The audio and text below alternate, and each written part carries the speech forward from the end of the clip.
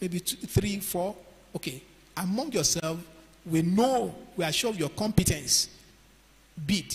We are sure of your integrity in this business. So this is restricted bidding. For the federal government, in the public service, you are not permitted to use this method except you first get an approval from the Bureau of Public Procurement, that's in a public institution in Nigeria.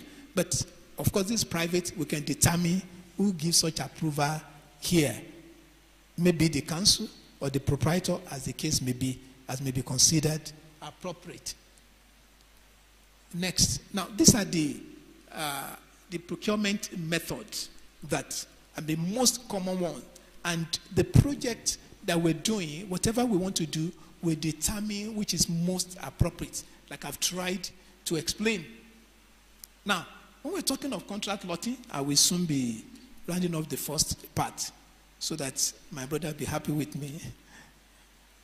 How many minutes do I have left? 7. All right. I like your clock, the way it works. Now, budget. Now, when you're talking of contract lotting, now, see, I'm sure some of you have seen before there's a construction of road, lot 1, lot 2. Now, how do we determine this lot? Now, when you're talking of after you have done your planning, particularly, it could be procurement items, that is purchases, supplies. Now, you can now aggregate those that are similar into one group. You put them into group. For example, you want to buy computers, you want to buy paper, you want to buy what other things? Maybe perforating machines, all those things.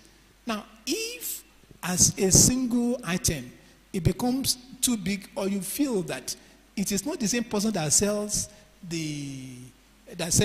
paper that we sell the computer, to separate them, you can now say procurement of office materials, lot 1. Lot 1 would be supply of paper. Lot 2 is still the same procurement of office items. Lot 2 will be supply of computer systems. So these are lots. So budget items are split as appropriate for procurement if necessary. That is, so that for ease of procurement, is this the same, is for office equipment, is still the same budgetary item, but you now have lot 1, lot 2, lot 3. So the budget items are split up into the required number of lots per budget item. That is, each item in the budget, it can just be, just for office, for cleaning, then you have, cleaning services, then you have lot 1. Maybe lot 1 will be cleaning of the Senate building and the faculty of wherever. So you break it so that for ease of management, so that it will not be unwieldy. So that's what we mean by contract lotting. These are what you should be familiar with in the procurement process. You must be familiar with it because these are the things you do every day. Next. Okay. For each contract lot, assign contract number, description of contract, budget. This is administrative, that is so for identification. The sum of the budgets for the contract lots in a budget item must be equal to the budget for that budget item. Like if we're talking about procurement of office equipment, by the time you add the cost of the computers, lot 1, of papers, lot 2, it must be the same amount. So it's just the same item that you are splitting into lots. Then for each contract lot, specify whether goods, works, and services. For services, specify whether consultant and non-consultant services. When you are talking of goods, you are talking of, buying things like this. Computer, you just buy items. When you're talking of works, you are talking of construction. And we are talking of services. Services can be consultant services and non-consultant services.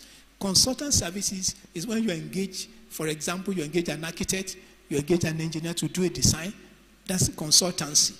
Or in consultancy in other areas also. It could be in software development, this consultancy. Non-consultancy services also, maybe for cleaning services. You engage cleaning contractors. This is services. and it's non-consultant services. So that's what we mean by those. So for each contract law, decide procurement method and pre-qualification. So you now decide how this, based on our knowledge of the procurement method. Can we take the next slide? Okay. This is where I said I will stop for this session. So implementation of the procurement plans begins with solicitation for bids through advertisement. So you advertise. You have decided everything is on ground what you want to do.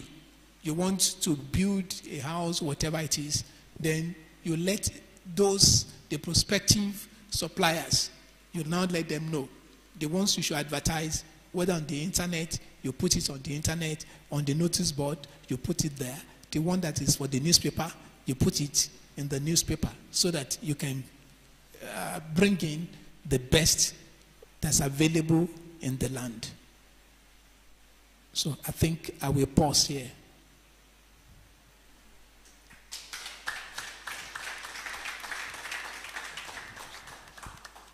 Thank you very much, sir. Please let's applaud our speaker as he goes to have a seat momentarily.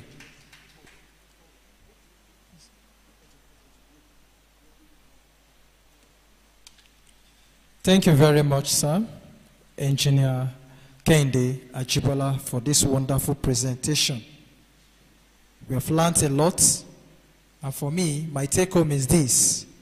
Effective procurement system or process is a veritable way to block leakages in the finances of an institution or organization. The next we have on our agenda is the discussion, questions, or contribution from our audience, both online and those who are physically present. Anyone with any question or contribution to what we have had so far? Thank you, Dr. Ilori, number one. Okay, secondly, Professor Hoyero. Is there any other person? Okay. Sorry. Okay, Mr. Okon Olayinka. Okay, I'll give the opportunity to our first signifier, that's Dr. Ilori. Thank you, sir. Thank you very much, our speaker. We really appreciate your the lecture. I just, your presentation, you did not talk about bad practices of procurement processes. I don't know if that will come up later. Bad practices of procurement processes. But I just want to add this, that I know you talk about lotting, contract lotting. What is the difference between contract lotting and contract splitting? Because I know it's not proper to split contracts. But now you have given us another word as lotting. What is the difference between the two? Thank you very much, sir. So I think we should receive the whole questions. We should receive the whole questions so that you can answer all at the same time. Okay, for Professor Hoyero. Thank you, sir, for the wonderful lecture you've given us. While the lecture has been well understood, especially against the background of blocking leakages. However, sometimes when you look at procurement, it appears that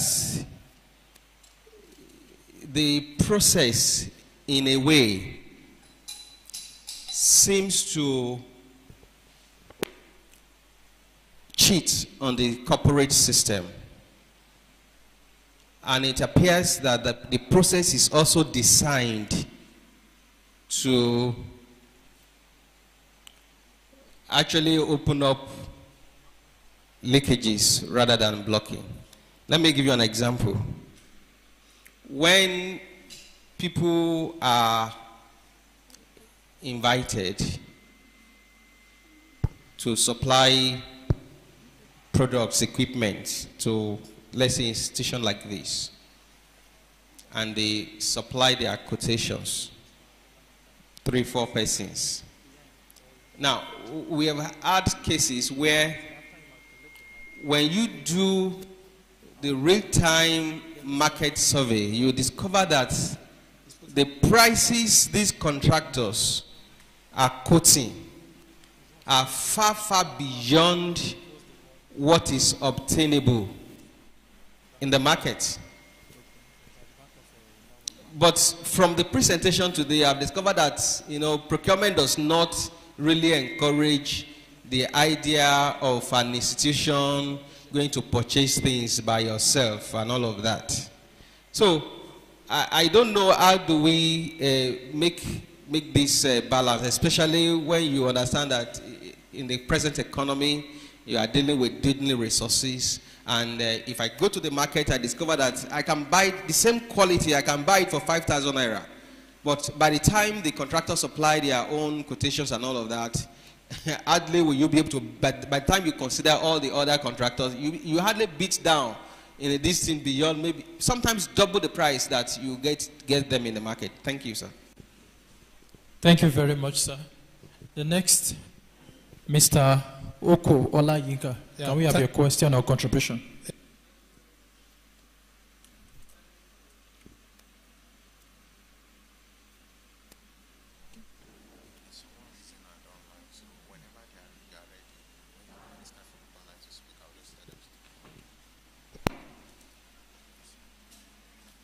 Yeah, thank you very much. Two questions to ask you. The first one is now related to what Professor Oyeru has asked. There have been instances that we wanted to get things in the lab. The same person that is supplying to the university will tell you for you to buy it is 30,000 naira. But when now it's time to supply to the university, it could be 80,000 naira. And they tell you, well, the reason for that is that you coming to buy it, you are paying right away. And, you know, you get it at that price. But supplying to the university, he has to do this and that. And, besides, the money will not be paid outrightly. So in the long run, one way or the other, a lot of money has gone. So how do we really resolve that? Now, the second thing, sir, based on the planning, at the planning stage, we talked about needs assessments, and we talked about the need to consult the end users. I was in a similar program in PG School, University of Ibadan, and this same issue came up, that most times the procurement people or whoever is doing the thing will not carry the end users along. And because the end users are not carried along, this material equipment is purchased, but on the long run, it seems useless to the end user. And it will be there, but the end user cannot use it. There are a lot of instances that can be cited, even here on this campus. So what advice do you have for such? And when it happens, how do you think it can be resolved? Because the equipment cannot be used properly, and the money has been spent. Thank you. Thank you very much, sir. I think we have one question from our online audience. So you are permitted to ask your question.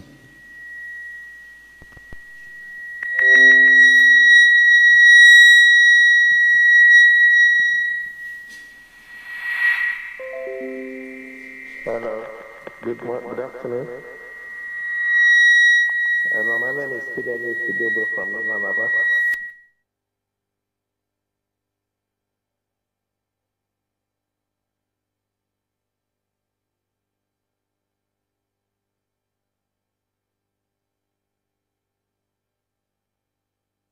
Let our online audience speak louder or speak out. Just post it.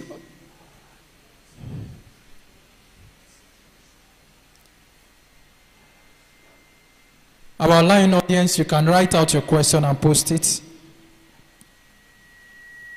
for our facilitator to be able to.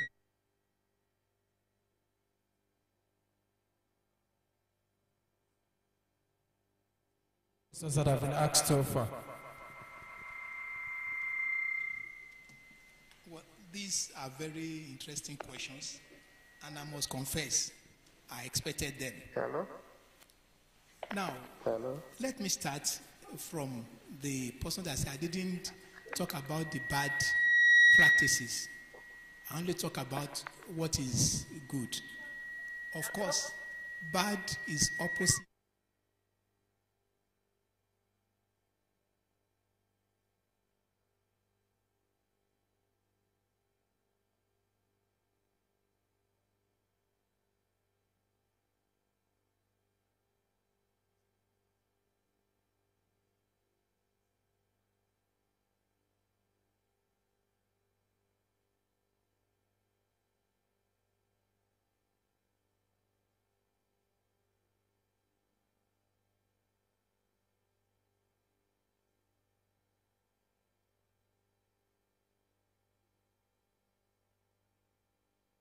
The competition, the thing is flawed, is compromised. So when there's bid rigging, there are so many the list is endless.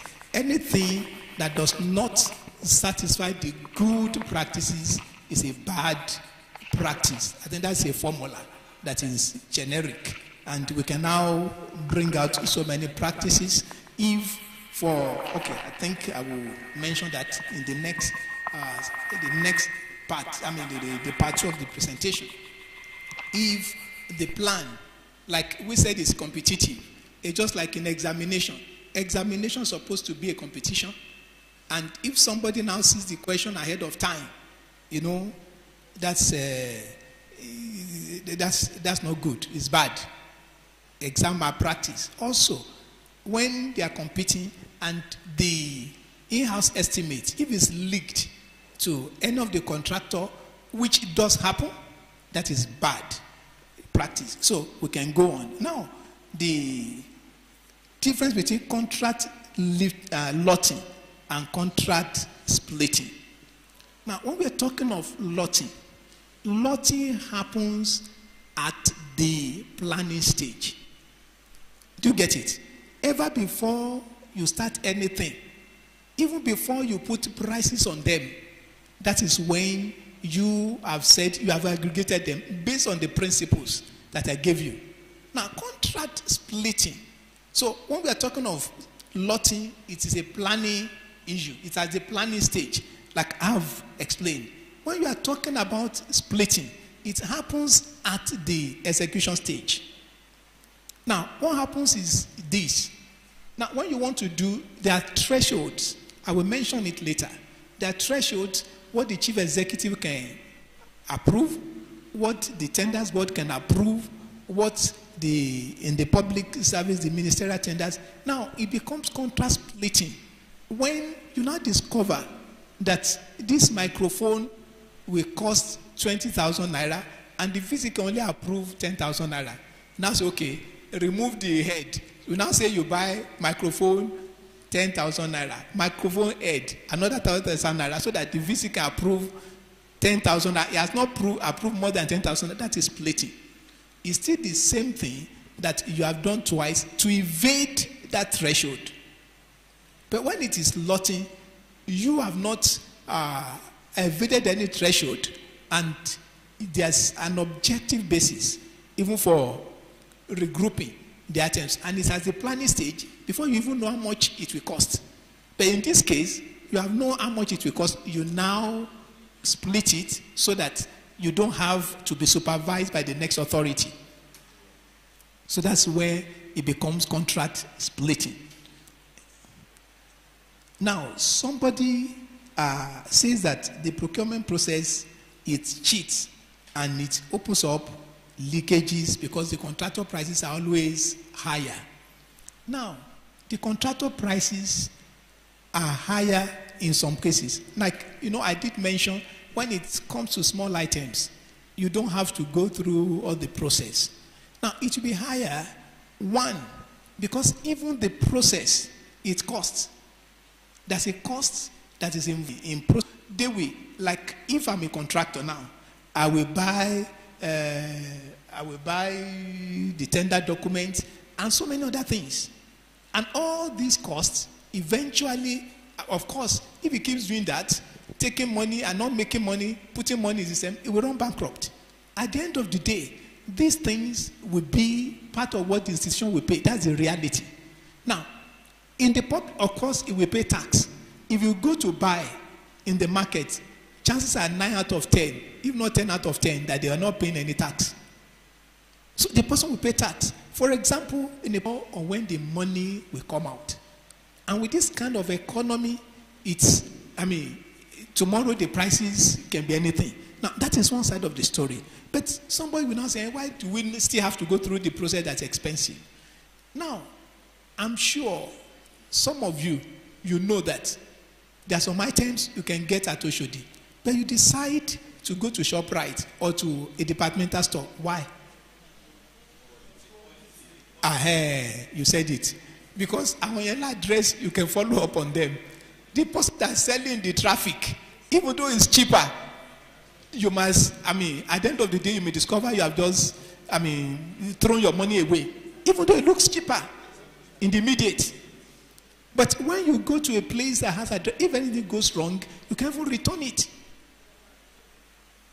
So that is what we are paying for most of the times. And for an institution, that is the way to go. Because at the end of the day, you may discover it's cheaper in the long run than for you, the one that's seemingly cheap. Then also, if you keep doing that, okay, just say, Ajibola, because I know you are honest, take money and go and buy.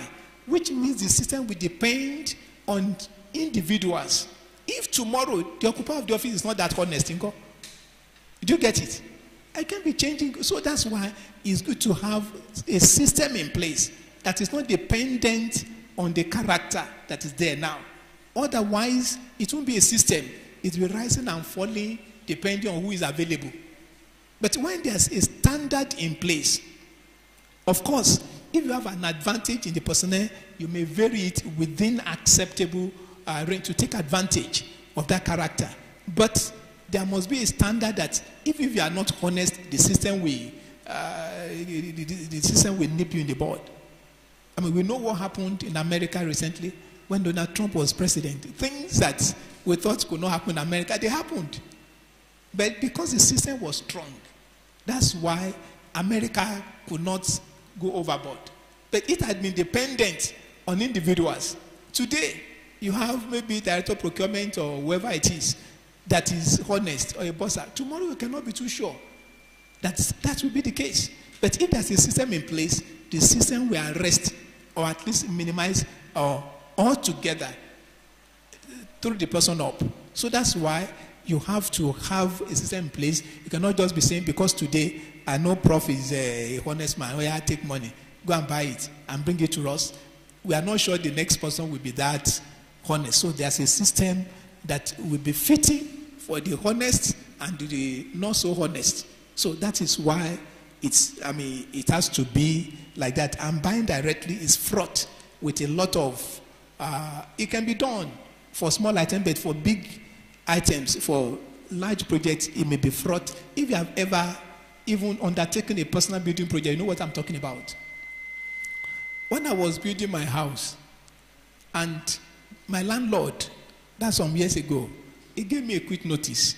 So I was determined, before the end of that year, by December, I will move, because my rent was expiring. So I called one of the artists, of course, you know many people. So one of the carpenter. So, and I said, the doors, I want it, it's urgent. I said, okay, kosi wala, no problem. If money is on ground. So I gave him the money because I was in a hurry. I have not seen the money after about 20-something years. Yes. Now, when I waited, I had to look for somebody else. Now, his own was cheaper. But if it's somebody with address, that will not be possible. I cannot even sue him. I'm not sure he has a bank account. The next time I just met him by choice, he just prostrated. He was much older than me. Of course. What does it? So sometimes what is seemingly cheap may not be cheap in the long run. Because I have to spend twice. That's not the first. That's another one. It's because it's a relation of a friend, an in-law, very close. Before I collected the money, we'd be in my house 6 a.m. Waited. After I collected him, I've not seen him till now. I'm telling you, real life situation. It was to do the aluminium. And that's close to 20 years now. So, and for an institution to now be rising and falling like that, by the time you aggregate the losses and not the embarrassment, you discover it's cheaper to go through these principles. These are principles that have been distilled over time because all those factors have been looked into, and they discover that for an institution is, in the long run, is better. Now, somebody talks about needs assessment that is that doesn't carry the end users along. That cannot be the whole truth. I mean, let me limit myself to my experience in the University of Ibadan. Now, there are times, and the reality many times is that it's the end users that does not carry the colleagues around. Let me give an example. I want to be particular so that you can check. So that's why I'm giving details. There was a time we were to do a work. I was the director of works at Faculty of Veterinary Medicine. I've forgotten the department. I think maybe vet anatomy or something. I can't remember exactly.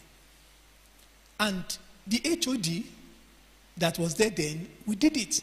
And of course, the thing was, but over time, it was a code room. There was a problem with the refrigeration. So it was a new HOD that got there. So when the HOD got there, he said they didn't do anything. They didn't do anything. So I was summoned. I didn't even remember. So the person now reminded me that before any contractor is paid, the HOD will make it a policy. The end user will sign. So he now brought out the paper, and the head of department signed that the job was satisfactorily done. Now, of course, there was a problem later, but it was done. But the new person didn't know. Maybe it was not available because sometimes in the past, there are some people that they don't flow with others. So when he now gets there, he's just on his own. Then, like I gave the example, when we were to have an intervention in 2009, we didn't sit down to just pick the project. We went from faculty to faculty, and we insisted each dean must bring all the HODs. But sometimes it's part of what, it's just like what happens in Nigeria. If the government wants to do anything, they cannot go from house to house. They talk to our representatives in Abuja. Many of them don't get back to us, and they will take decision on our behalf. So that's what happens. So many times, either the dean does not carry all the people along the HOD. So when it's no longer the dean and the other person gets there, is blank. He doesn't know what it is. There have been, okay, I can multiply examples. I can multiply examples. For example, when you wanted to do a building for Faculty of Pharmacy, now the HOD then, a professor, let me not mention the names. Now, I mean, it was even the one that told us that they have been thinking of this and they've gotten an architect to do it. I said, bring your drawing so that we can adapt it. It was the one that gave us, and we looked at it. I mean, we corrected it, and we did the building. So when he left, and another person came, a woman, he said, this building is useless. We don't know anything. They didn't tell us what. Which kind of thing? They just put laboratory and all that. He didn't know that it was even family that gave us the drawing. I have it on record. I was the director, I was the one they gave. So sometimes it's the internal issue within the department. But it is not a right for any procurement person to just sit in his office and be taking all the decisions. But sometimes we act on available record. For example, we've done a survey in the past, and we know that you need this, which could not be met then due to budgetary limitation. It can, and it's brought up. But since I've, like I said, the time I was director of works, I was also the procurement officer because I was everything. I was the procurement officer, I was the physical planning director because none of those, all those functions were part of the function of director of works then, even though they've been split now. So there was nothing that we would do in any department that we would not consult. And as a procurement officer, except if it didn't come through my table, I always insist the end users must be carried along, and even before any supplier is paid, the head of the department must sign. They must sign that they've supplied it. Then let me give another instance. Now, there was a time, okay, we wanted to, when we did this needs assessment, so in the faculty of Agric, they said we should resuscitate the poultry that is in the teacher and research farm. So we did. By the time that the job was finished, the dean has left, has changed, is another person. So I got to the new person that they should sign they have completed the project. I said, no, they've not completed the project because what they did is not the modern poultry. There's no archery there and all that. And except those things are there, I will not sign. We not say we didn't award contract for that. So the VC has to intervene and say, Oga, Prof, now that one was not part of this work. Whether by omission or whatever, those that were there before you, this is what they said. What you have said is very useful, but we keep it in view against the next project, which is what the VC did. We did this subsequently. Now, sometimes people don't understand how it works. They just feel that because the contractor, he should put it 2 colors, whereas what is in the contract is 1 color. So they keep the money outside the provision of the contract. So sometimes it's like that. But in most cases, particularly I can talk for UIO, and that's what it should be. The end users, and like I've said in my presentation, the end users should be carried along because they're the one that will use it. Some of these equipment are specialized. I may not even know what the equipment do. So except those who will use it, they say this is what we want. Then sometimes this is not really and is real and is not to ridicule anybody. Some, I say some, not all. Even some end users, they don't even know what they want. That happens. When they write equipment, when they specify, they miss out vital components because maybe they just saw it in a book. The person that now knows better, maybe in the department who had not been carried along, when now sees it, say this are missing. So the solution is when you are heading a unit, carry all those working with you along. Tomorrow, if any of them gets there, they'll be well familiar with what's going on. And of course, there's the advantage of collective wisdom. So when 2 good days are always better than 1. So I think I've addressed according to my jottings.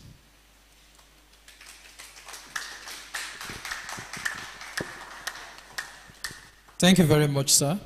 I think we have few online questions, and because of you addressing the questions that were asked, I believe you said 1 or 2 things concerning them. But just to read them out, one person says, is procurement not a mere paperwork in reality?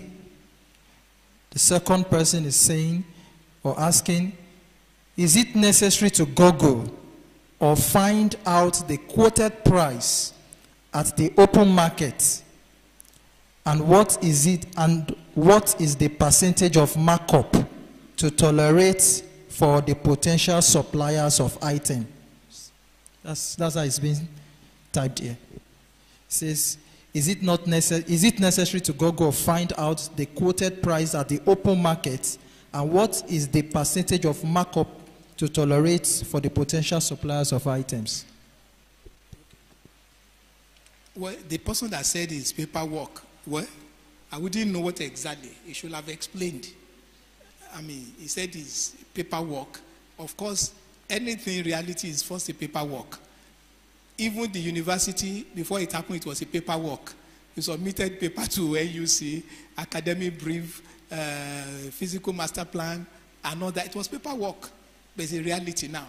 Even the degree you have, some people thought they thought of the curriculum. It was paperwork, but they work the paper, and it becomes a reality. So procurement, of course, it will be first paperwork, but when you work the paper, it becomes a reality. So I don't really know what's in the mind of the person, whether he says it doesn't work. I don't want to guess. Maybe he will be able to elaborate so that we know exactly what he has in mind.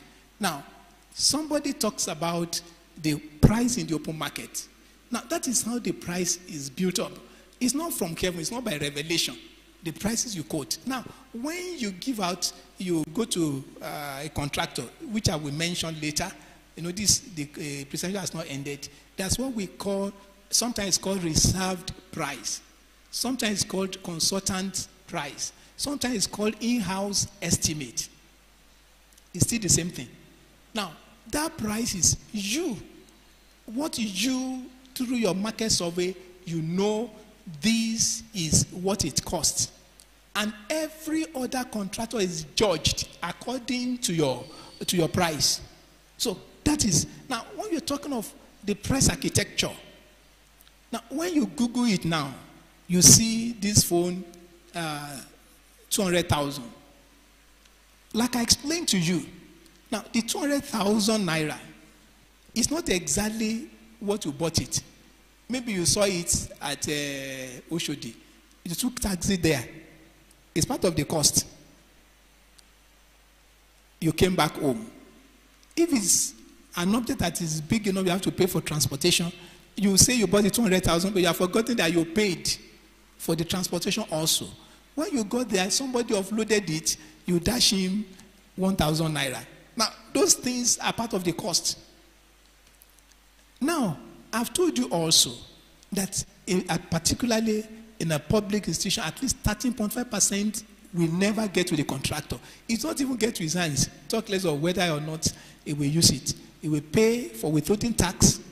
He will pay for VAT. He will pay for stamp duty. Basic. So when you're talking of price, whatever you get it at the store, you have to add the cost of transportation, and you have to add the taxes, the deductibles, then the profit margin. And when you're talking of, when somebody is asking for the percentage, it may not be fixed. If I bought an item here in Lagos, the cost of transportation is different from when I buy it in Germany. The logistics, the custom duty, all those things will go into it. So, but the components, the cost in building the price, the basic price, the cost of transportation, the cost of handling, then the cost of the taxes, and the profit margin. So, the profit margin is usually around 10% plus or minus, depending on the situation. But all those other factors have to be built in, otherwise the price won't be realistic.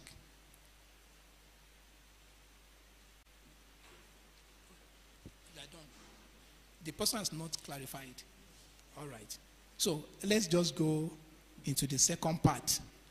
I didn't know that this discussion will take this long. So I will try to be as fast as possible in the second part.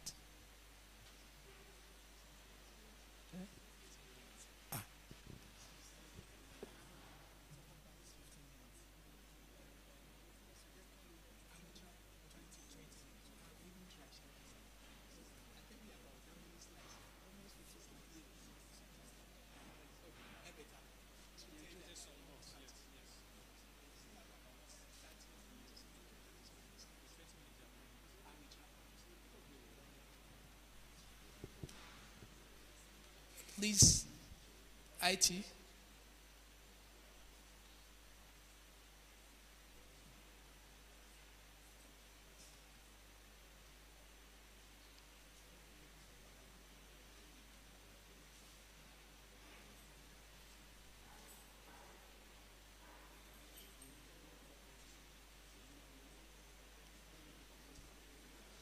Okay, so we're on the advertisement. Then next slide.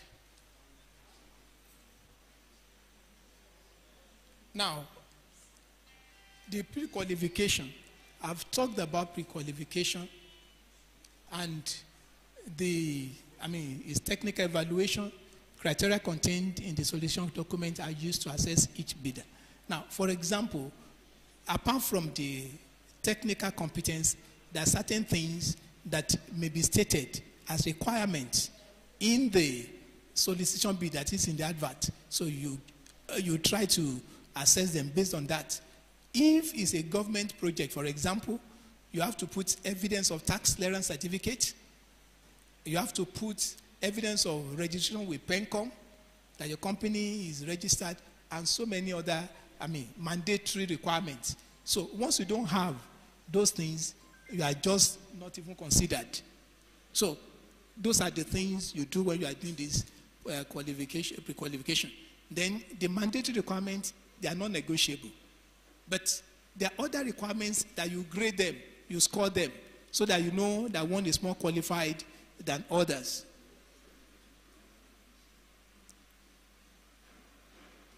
So bidders are ranked based on the scoring. Then bidders are just to have satisfactorily performed the pre-qualification and subsequently evaluated for their financials. Please, let's go ahead.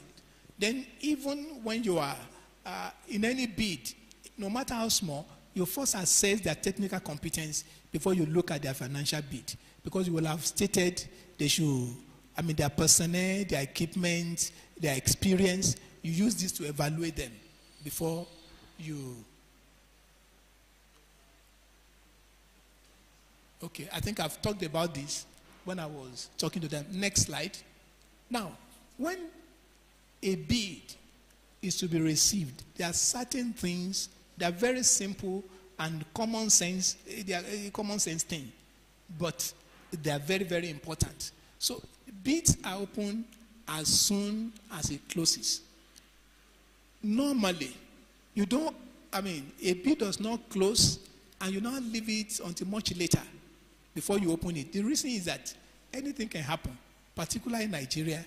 Somebody can can replace what they are submitted. For example, when you are opening, you have known that Ajibola and Sons Nigeria Limited is quoting 9 million naira. Fadiron PLC is quoting 10 million naira. And you know it's the lowest that they will give to. You just, if you know the procurement officer, you abro 8.5 by Mefisi. So I tell you to Fisile and put it. So there will be, and at the end of the day, you will not even know. So the standard practice that as soon as it closes, you open it. So there's no room for anything. So if it's closing at 12 noon, you open it maybe 1 o'clock, same day. So, or 12:30. So a register is opened for submission of bids. You open a register. As they submit the register, and the title of the project is stated, the name of the bidder, that is the person that is making the submission, is contained, date and time of submission are recorded. If it's submitting at 12:05, you record it as such. The financial bids are open now. And if any project, anyone submits late, it's automatic disqualification. Because when we are talking of the closing time, you state the date and the time of the closing of the bid. You don't just say the bid will close on 25th of August. No. It will close at 12 noon, 25th of August. It will close at 3 p.m., 25th of August. So that you are specific. Whoever brings it at 3:01, you know is late and is qualified. So the financial bids are opened in the presence of members of the Procurement Planning Committee. Of course, this one can go by any name. We can call it Due Process Committee, depending on what name. But that's the name that the government calls it. So it can be, of course, depending on the discretion of the management, they can put it. Of course, the chairman is the vice chancellor. So they can call it any name. And there you have all the the representative of the department that is, in fact, that's another control. The representative of the department, the procuring department, the end user, they are represented at the meetings.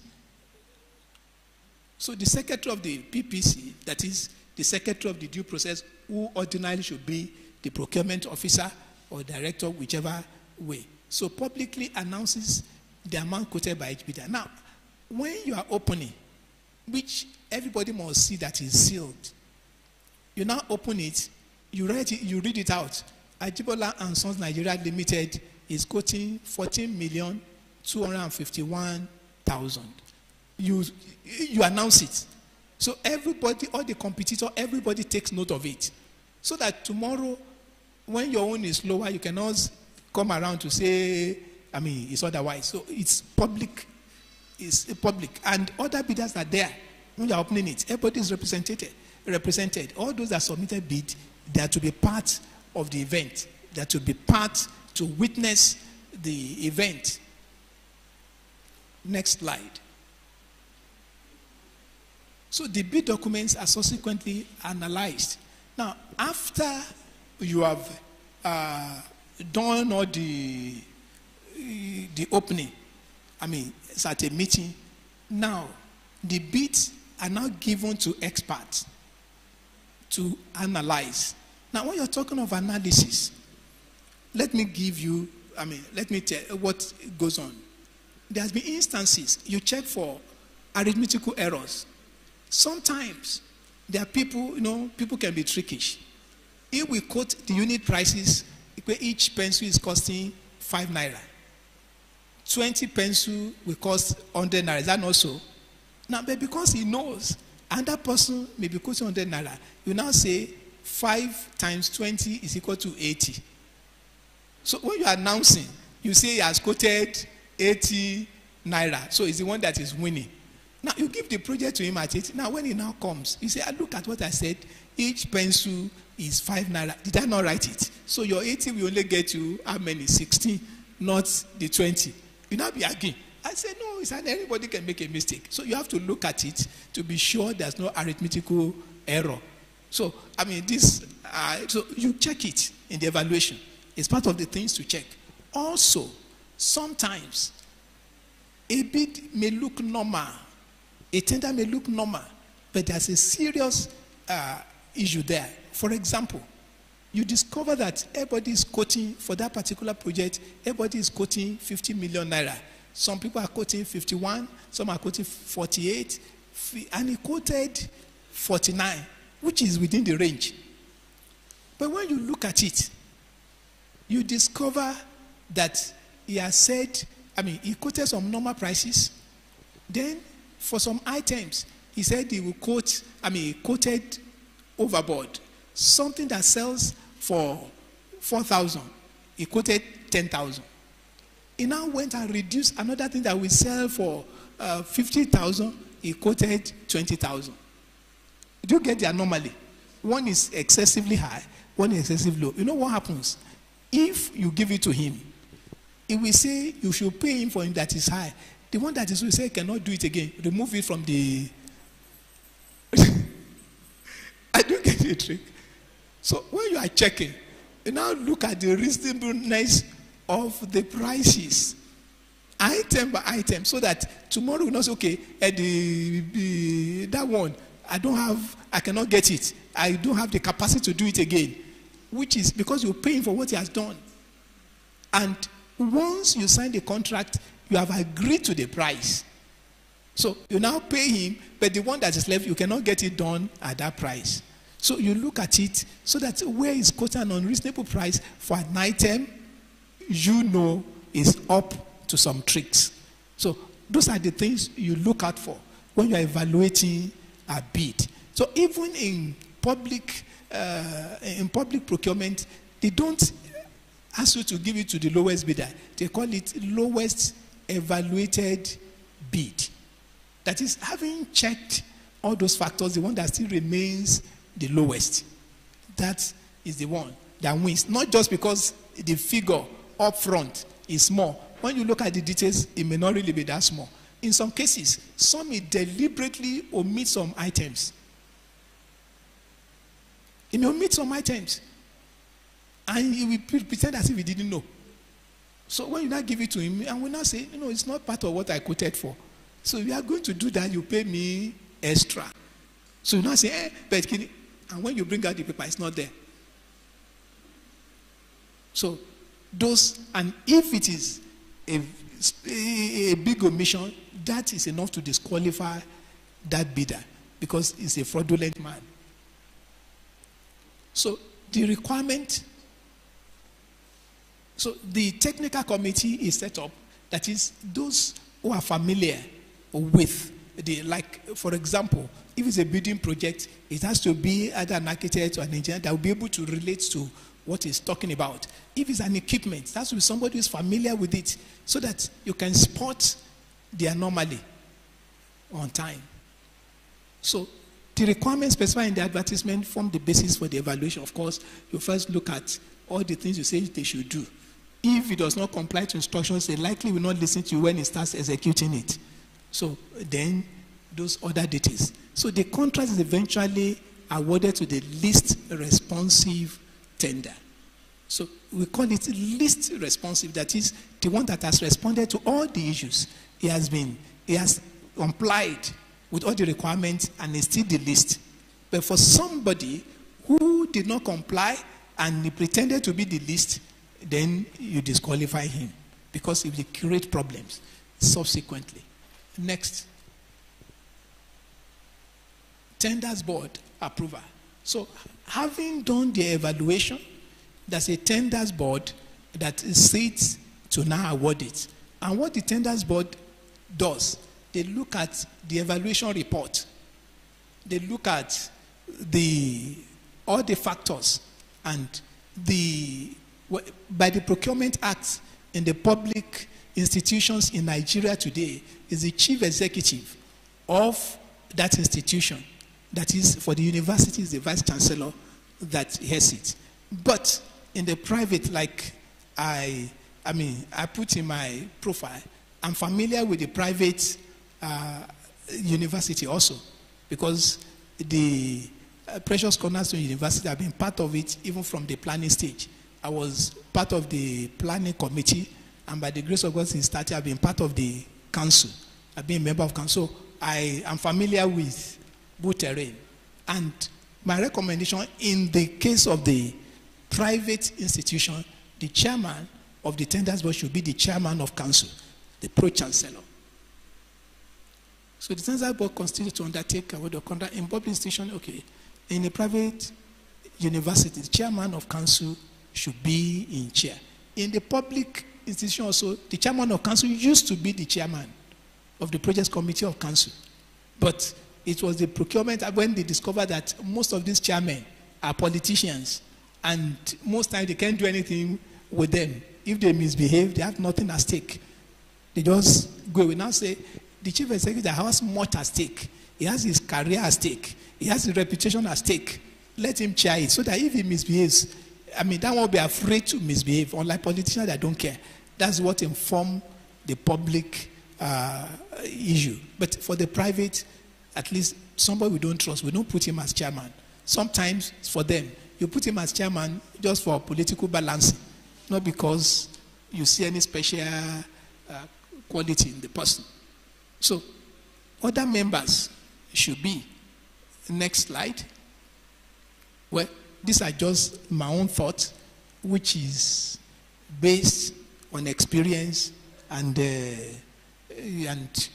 other issues. Members of the management, that is the VC, all the members of the management, the VC, the DVCs, the registrar, the bursar, the university librarian, the council representatives.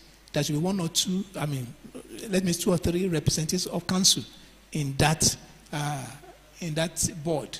The head of the works of physical planning, because when you are considering works so that they can contribute professionally, the head of audit, the head of the legal unit should be there also. And because so that if you are breaking the law, you can be cautioned right from that stage. The head of procurement serves as the secretary. So the procurement, so that you can be sure you are following the procurement rules, and it keeps all the records also. Next. So having done the award, that is the board. So next thing is to issue the letter of award. Of course, in some institutions, it's the registrar that signs the letter of award. But in public institutions, by virtue of the Procurement Act, of course, they should have the director of procurement that issues the letter. But we can decide what is most convenient for us, that is in harmony with the other, with a general culture. So the head of procurement issues a letter of award to a successful bidder. The terms of the award are clearly spelled out in the letter. That is the name of the project, the scope of work, the contract sum, completion period, other requirements. For example, if you are giving advance payment, how much? In the public in Nigeria, the federal government, the maximum you can give to a local contractor now is 30%. If it's a foreign contractor, the maximum is 15%.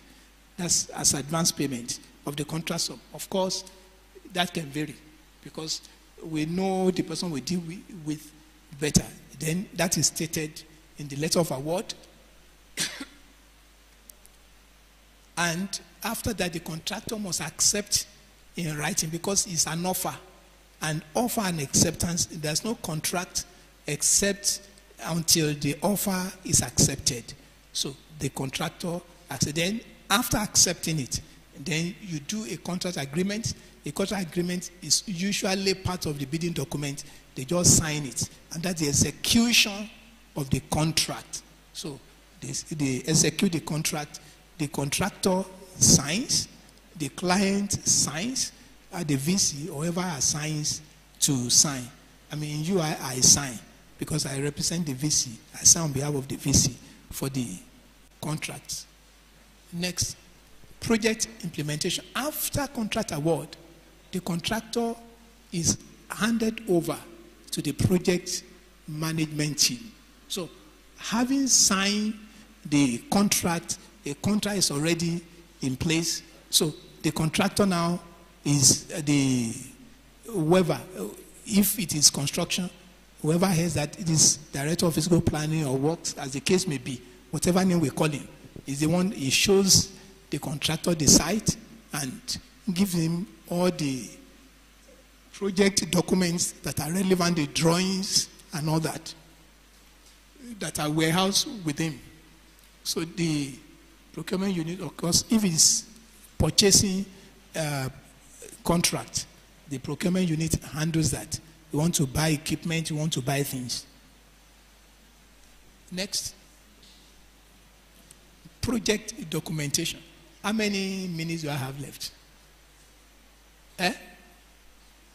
Indefinite. It's finished. Okay. Maybe I should. So there are some documents that are really very, very important for any project to succeed that must be in place. And this is what I was talking about. Just next slide. Next slide. Okay, yes, no, go back. So if it's a bidding, all these documents should be there. I think you can read them up. They're just listed. Next slide. Next slide. Next slide. Next slide. Next slide. Next slide. Next slide. Next slide. Next slide. Just keep on. So I think we can read those things up. Thank you very much, sir. We are very thankful, and your exposition shows your wealth of experience, and we have gained a lot. Few questions from the online audience, which we'll just want you to just use like a minute or two to respond to all of them in summary. One is asking, how do you calculate the consultancy fee of a contract?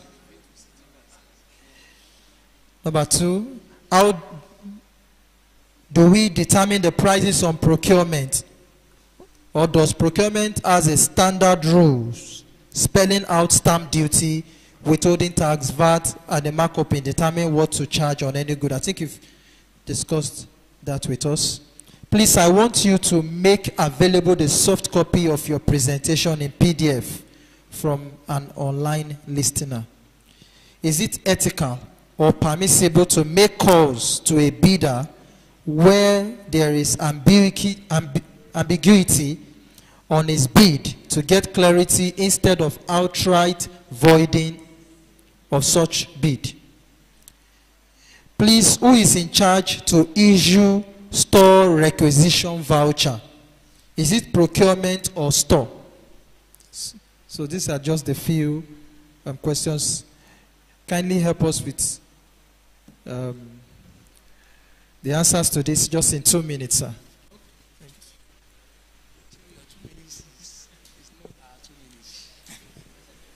Now, you see, these are interesting questions. First, it's talking about consultancy fee. How do you calculate it?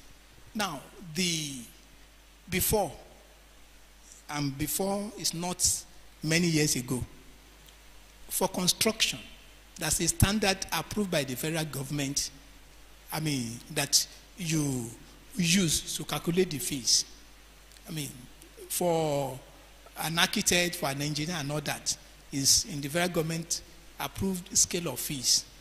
But now, with the Procurement Act, I'm talking of the public sector. I will now relate it to the private sector. Now, what the government has done is not to fix the fee for a project, because with the percentage, it doesn't matter who does it, you will always get the same answer, regardless of who the architect is. But now, it's not like that. Now, what the government has done with the Procurement Act is that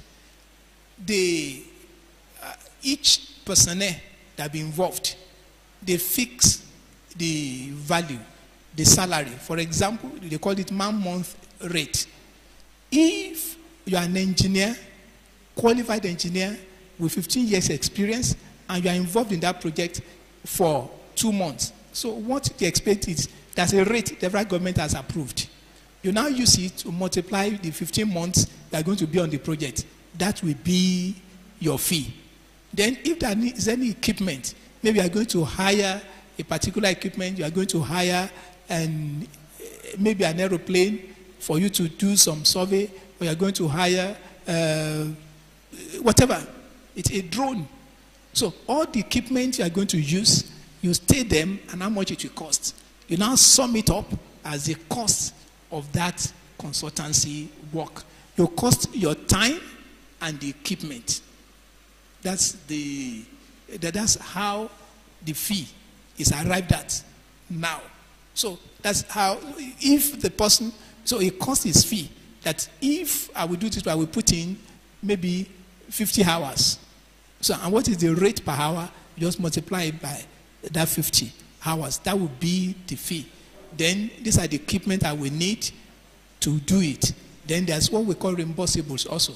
Maybe like stationery and all that. So by the time you now sum this up, that is the fee for that particular project, consultancy. Then it talks about the price of procurement. Now, when I talked about the withholding tax, it's not open to you. It's fixed by government. VAT is fixed by government. So you are not the one that will determine how much you want to pay. The stamp duty is compulsory, is fixed by government. So all those things there. And if an institution, for example, if I work for Anchor University now, and you didn't deduct the tax, maybe you like me, and you just, by the time they come from FRS, the institution will pay. You will pay over what I've collected. So it's better you charge me and deduct it so that when you are remitting it, you are not. So if you just deceive yourself, the price is 5 million naira and tax is not there, you are still going to pay the tax. When FRS visit you, they will calculate it and you pay them. You will pay the stamp duty, you will pay the VAT, all of them you will pay it. So if you don't deduct it from the money of the contractor, you will still pay by the time the law enforcement agent comes. Because it's a law of the land, it's not a thing that you negotiate as an institution, except it's not on record that that particular transaction happens. Because when they come, they call for your vouchers and see how you have disbursed. So I think this man knows a lot about it. He knows a lot about what I'm talking about. So they look at your voucher and they will just pick it. This Ajibola that did this for you, where's the money? Where's the tax that you deducted? You are not saying we didn't deduct tax. Well, it means you have decided to pay it. So that's how that happens. Now, when you're talking of calling a bidder to correct an anomaly, it depends. It depends.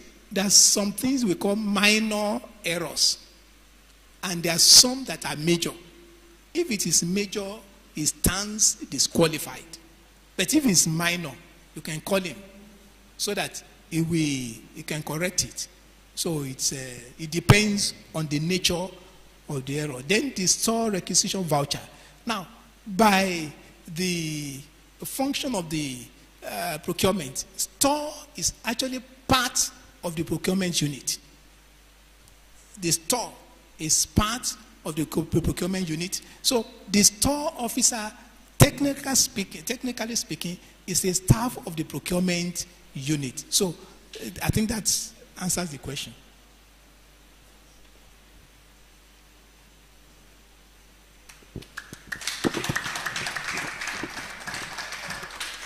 Thank you very much, sir. I also believe that the request of one of our online audience to make the slides available online will be met. Thank you very much.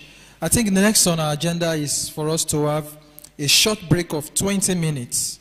And we are going to be provided refreshments. So kindly be patient. We appreciate your audience, your patience. God bless you. I also want to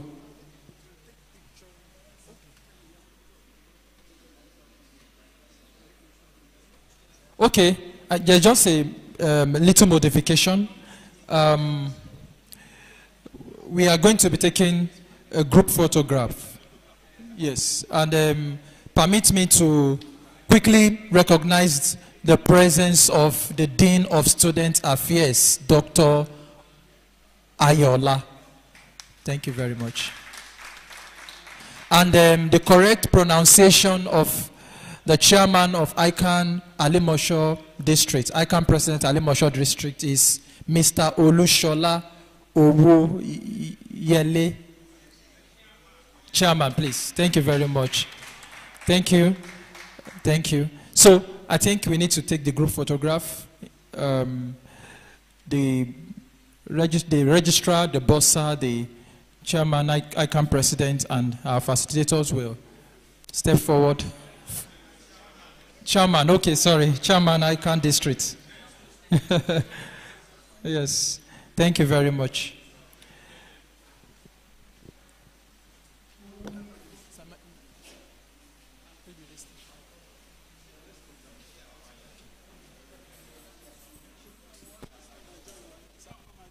Okay, heads of the, after this group photograph, then the heads of department will join.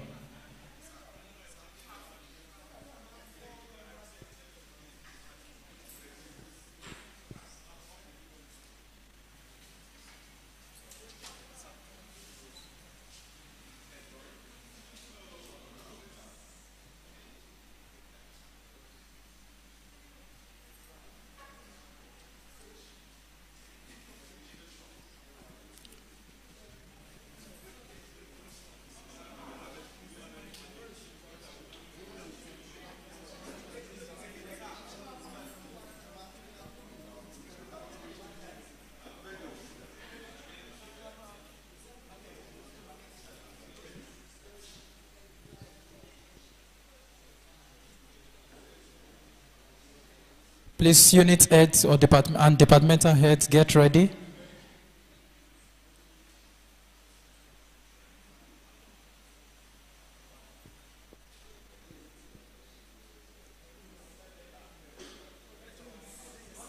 Okay, the deans first.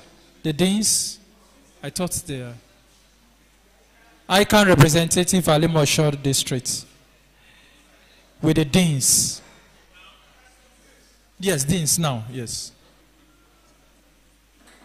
With the deans.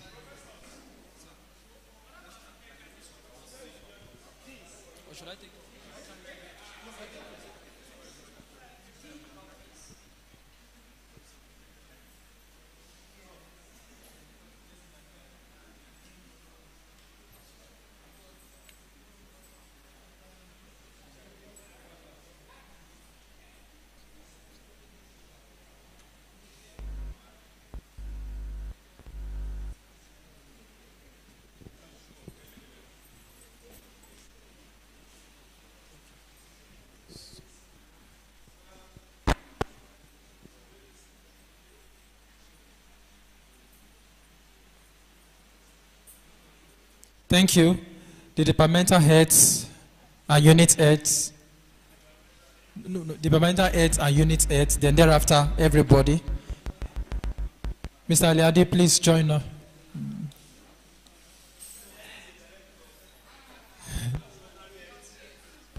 Unit heads, departmental heads, please.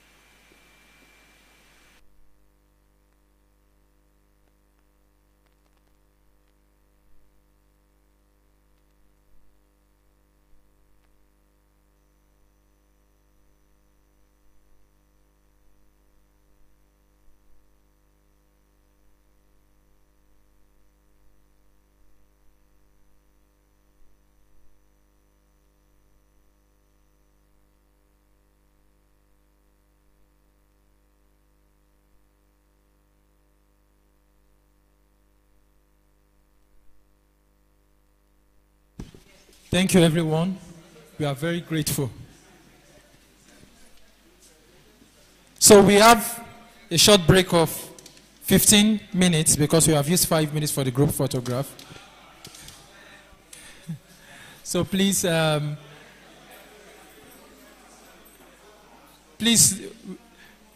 kindly wait because of the refreshments and.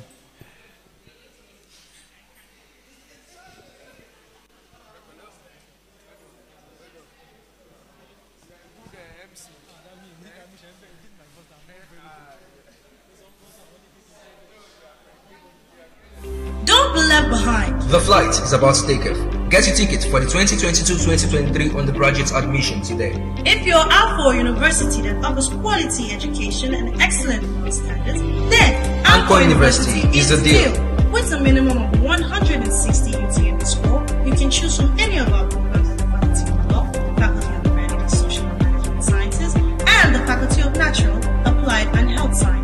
You can also choose from any of our new courses like nursing science, architecture, public health, law, environmental management and toxicology, or medical lab science, all of which will be available by September. Anchor University at Ayabo, Lagos offers world-class education in a serene and secured environment with excellent facilities and distinguished lecturers. You don't want to miss a chance to get your tickets for this flight. Don't be late! To register for any of our programs, please visit www.aubel.edu.ag. Students without UTME can also be admitted through the JUPEP program.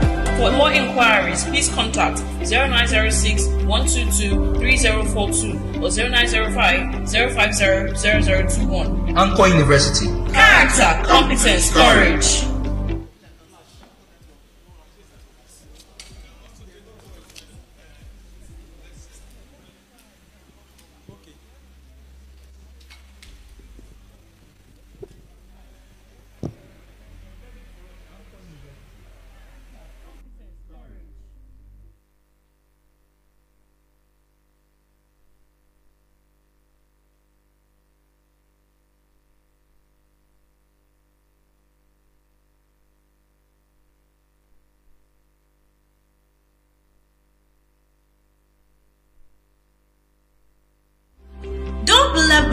The flight is about to take off.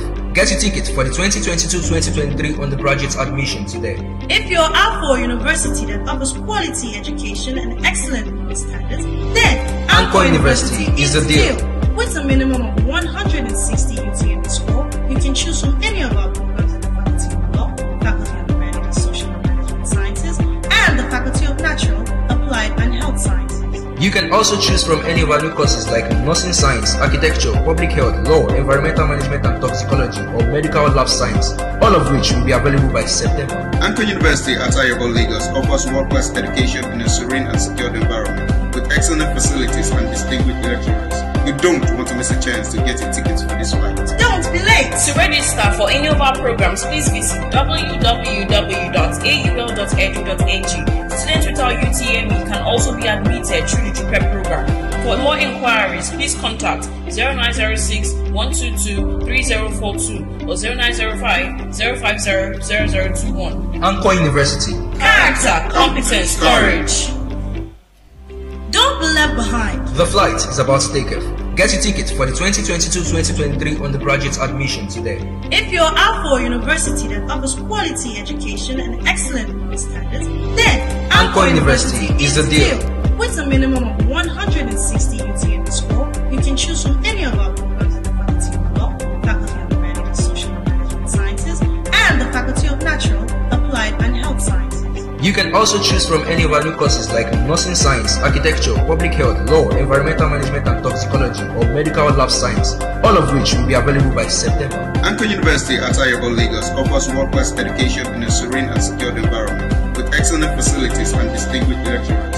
You don't want to miss a chance to get your tickets for this flight. Don't be late! To register for any of our programs, please visit www.aul.edu.ng. Students without UTME can also be admitted through the prep program.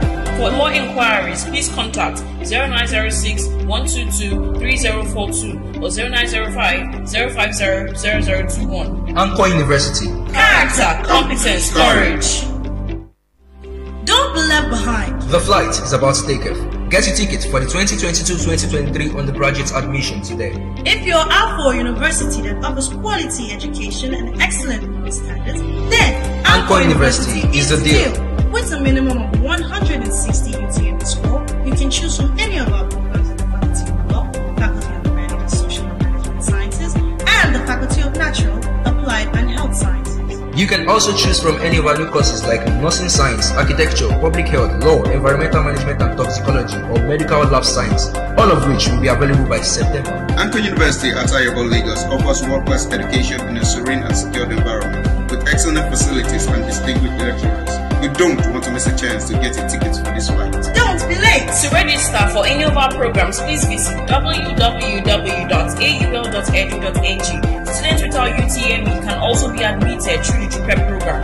For more inquiries, please contact 0906 122 3042 or 0905 050 0021. Anchor University. Character, competence, courage. Don't be left behind. The flight is about to take off. Get your ticket for the 2022-2023 undergraduate admission today. If you're out for a university that offers quality education and excellent standards, then Anchor University is the deal. With a minimum of 160 UTME score, you can choose from any of our programs in the Faculty of Law, Faculty of Humanities and Social and Management Sciences, and the Faculty of Natural, Applied and Health Sciences. You can also choose from any of our new courses like nursing science, architecture, public health, law, environmental management and toxicology, or medical lab science, all of which will be available by September. Anchor University at Ayabo, Lagos offers world-class education in a serene and secured environment with excellent facilities and distinguished lecturers. You don't want to miss a chance to get your tickets for this flight. Don't be late! To register for any of our programs, please visit www.aul.edu.ng. Students without UTME can also be admitted through the prep program.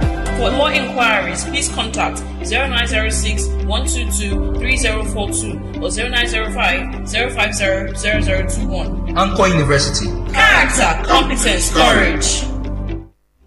Don't be left behind. The flight is about to take off. Get your ticket for the 2022-2023 undergraduate admission today. If you're out for a university that offers quality education and excellent standards, then Anchor University is the deal. With a minimum of 1 160 UTME score, you can choose from any of our programs in the Faculty of Law, Faculty of Humanities, Social and Management Sciences, and the Faculty of Natural, Applied and Health Sciences.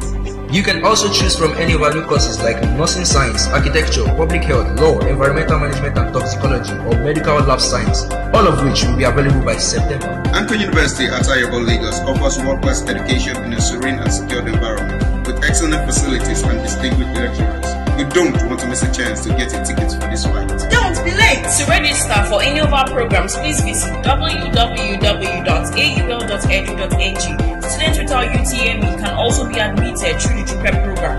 For more inquiries, please contact 0906 122 3042 or 0905 050 0021. Anchor University. Character, competence, courage. Don't be left behind. The flight is about to take off. Get your tickets for the 2022-2023 undergraduate admission today. If you're out for a university that offers quality education and excellent living standards, then Anchor University is the deal. With a minimum of 160 UTME score, you can choose from any of our programs in the Faculty of Law, Faculty of Humanities, Social and Management Sciences, and the Faculty of Natural, Applied and Health Sciences. You can also choose from any of our new courses like Nursing Science, Architecture, Public Health, Law, Environmental Management and Toxicology, or Medical Lab Science, all of which will be available by September. Anchor University at Ayabo, Lagos offers world-class education in a serene and secured environment with excellent facilities and distinguished lecturers. You don't want to miss a chance to get your tickets for this flight. Don't be late! To register for any of our programs, please visit www.aul.edu.ng. Students without UTME can also be admitted through the prep program. For more inquiries, please contact 0906 122 3042 or 0905 050 0021. Anchor University. Character, competence, courage. Don't be left behind. The flight is about to take off. Get your tickets for the 2022-2023 undergraduate admission today.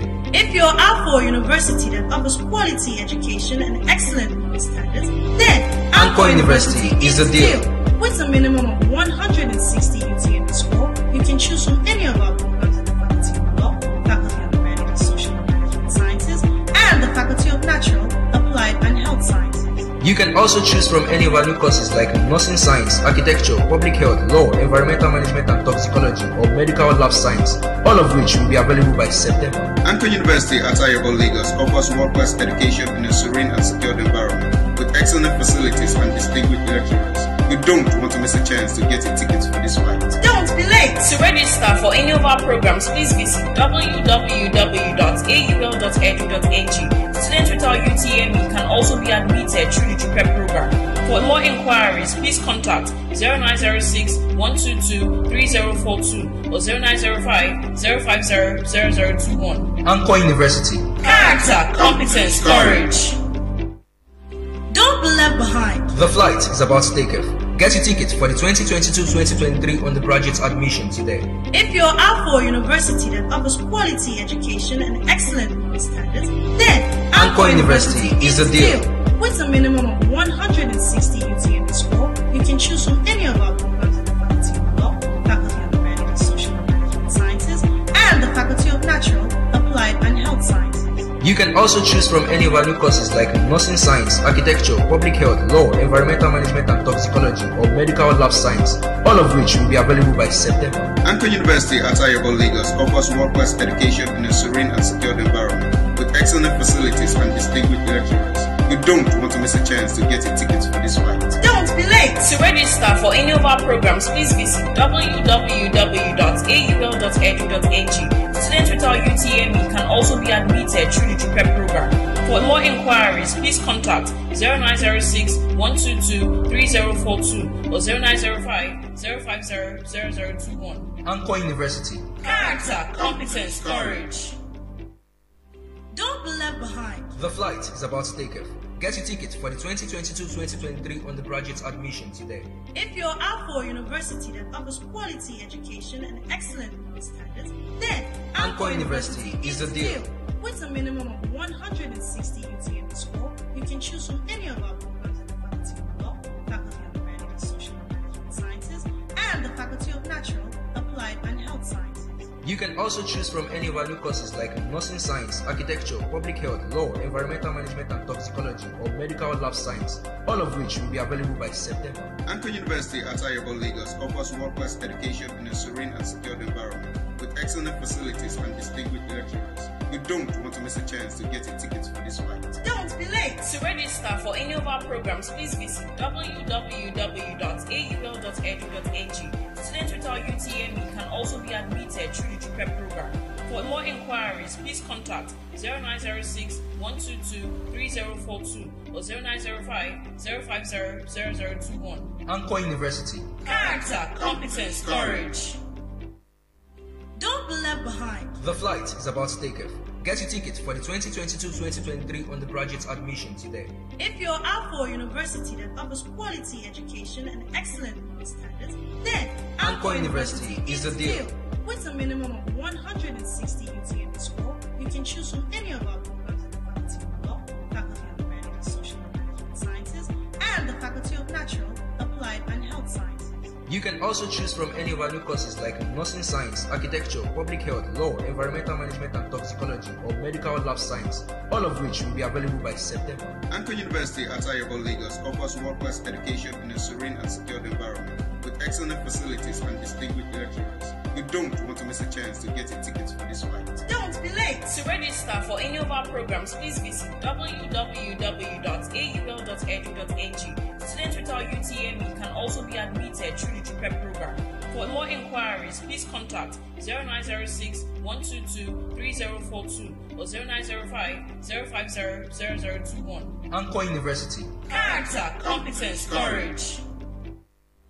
Don't be left behind. The flight is about to take off.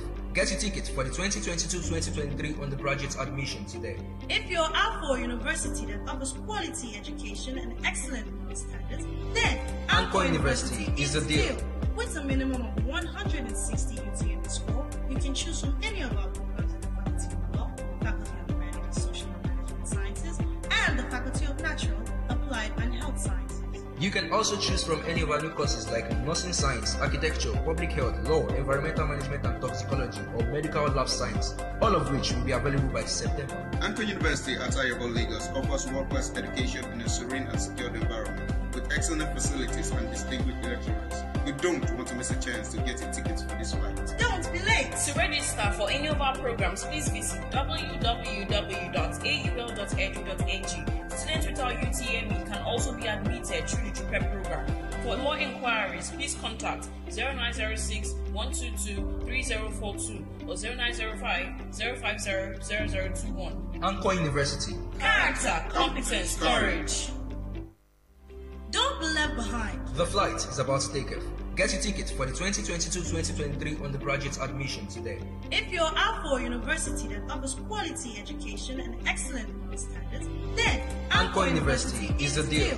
With a minimum of 160 UTME score, you can choose from any of our programs in the Faculty of Law, Faculty of Humanities, Social and Management Sciences, and the Faculty of Natural, Applied and Health Sciences. You can also choose from any of our new courses like nursing science, architecture, public health, law, environmental management and toxicology, or medical lab science, all of which will be available by September. Anchor University at Ayabo, Lagos offers world-class education in a serene and secured environment with excellent facilities and distinguished lecturers. You don't want to miss a chance to get a ticket for this flight. Don't be late. To register for any of our programs, please visit www.aul.edu.ag. Students without UTME can also be admitted through the JUPEP program. For more inquiries, please contact 0906 122 3042 or 0905 050 0021. Anchor University. Character, competence, courage. Don't be left behind. The flight is about to take off. Get your ticket for the 2022-2023 undergraduate admission today.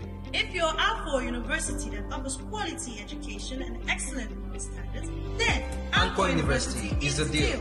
With a minimum of 160 UTME score, you can choose from any of our programs in the Faculty of Law, Faculty of Humanities, Social and Management Sciences, and the Faculty of Natural, Applied and Health Sciences. You can also choose from any of our new courses like nursing science, architecture, public health, law, environmental management and toxicology, or medical lab science, all of which will be available by September. Anchor University at Ayabo, Lagos offers world-class education in a serene and secured environment with excellent facilities and distinguished lecturers. You don't want to miss a chance to get a ticket for this flight. Don't be late. To register for any of our programs, please visit www.aul.edu.ng. Students without UTME can also be admitted through the prep program. For more inquiries, please contact 0906 122 3042 or 0905 050 0021. Anchor University. Character, competence, courage. Don't be left behind. The flight is about to take off. Get your ticket for the 2022-2023 undergraduate admission today. If you're out for a university that offers quality education and excellent standards, then Anchor University is the deal. With a minimum of 160 UTME score, you can choose from any of our programs in the Faculty of Law, Faculty of Humanities, Social and Management Sciences, and the Faculty of Natural, Applied and Health Sciences. You can also choose from any of our new courses like nursing science, architecture, public health, law, environmental management and toxicology, or medical lab science, all of which will be available by September. Anchor University at Ayabo, Lagos offers world-class education in a serene and secured environment with excellent facilities and distinguished lecturers. You don't want to miss a chance to get a ticket for this flight. Don't be late. To register for any of our programs, please visit www.aul.edu.ng. Students without UTME can also be admitted through the prep program. For more inquiries, please contact 0906 122 3042 or 0905 050 0021. Anchor University. Character, competence, courage. Don't be left behind. The flight is about to take off. Get your ticket for the 2022-2023 undergraduate admission today. If you're out for a university that offers quality education and excellent standards, then Anchor University is the deal. With a minimum of 160 UTME score, you can choose from any of our programs in the Faculty of Law, Faculty of Humanities, Social and Management Sciences, and the Faculty of Natural, Applied and Health Sciences. You can also choose from any of our new courses like nursing science, architecture, public health, law, environmental management and toxicology, or medical lab science, all of which will be available by September. Anchor University at Ayabo, Lagos offers world-class education in a serene and secured environment with excellent facilities and distinguished lecturers. You don't want to miss a chance to get a ticket for this flight. Don't be late. To register for any of our programs, please visit www.aul.edu.ng. Students without UTME can also be admitted through the prep program. For more inquiries, please contact 0906 122 3042 or 0905 050 0021. Anchor University. Character, competence, courage. Don't be left behind. The flight is about to take off. Get your ticket for the 2022-2023 undergraduate admission today. If you're out for a university that offers quality education and excellent standards, then Anchor University is the deal. With a minimum of 160 UTME score, you can choose from any of our programs in the Faculty of Law, Faculty of Humanities, Social and Management Sciences, and the Faculty of Natural, Applied and Health Sciences.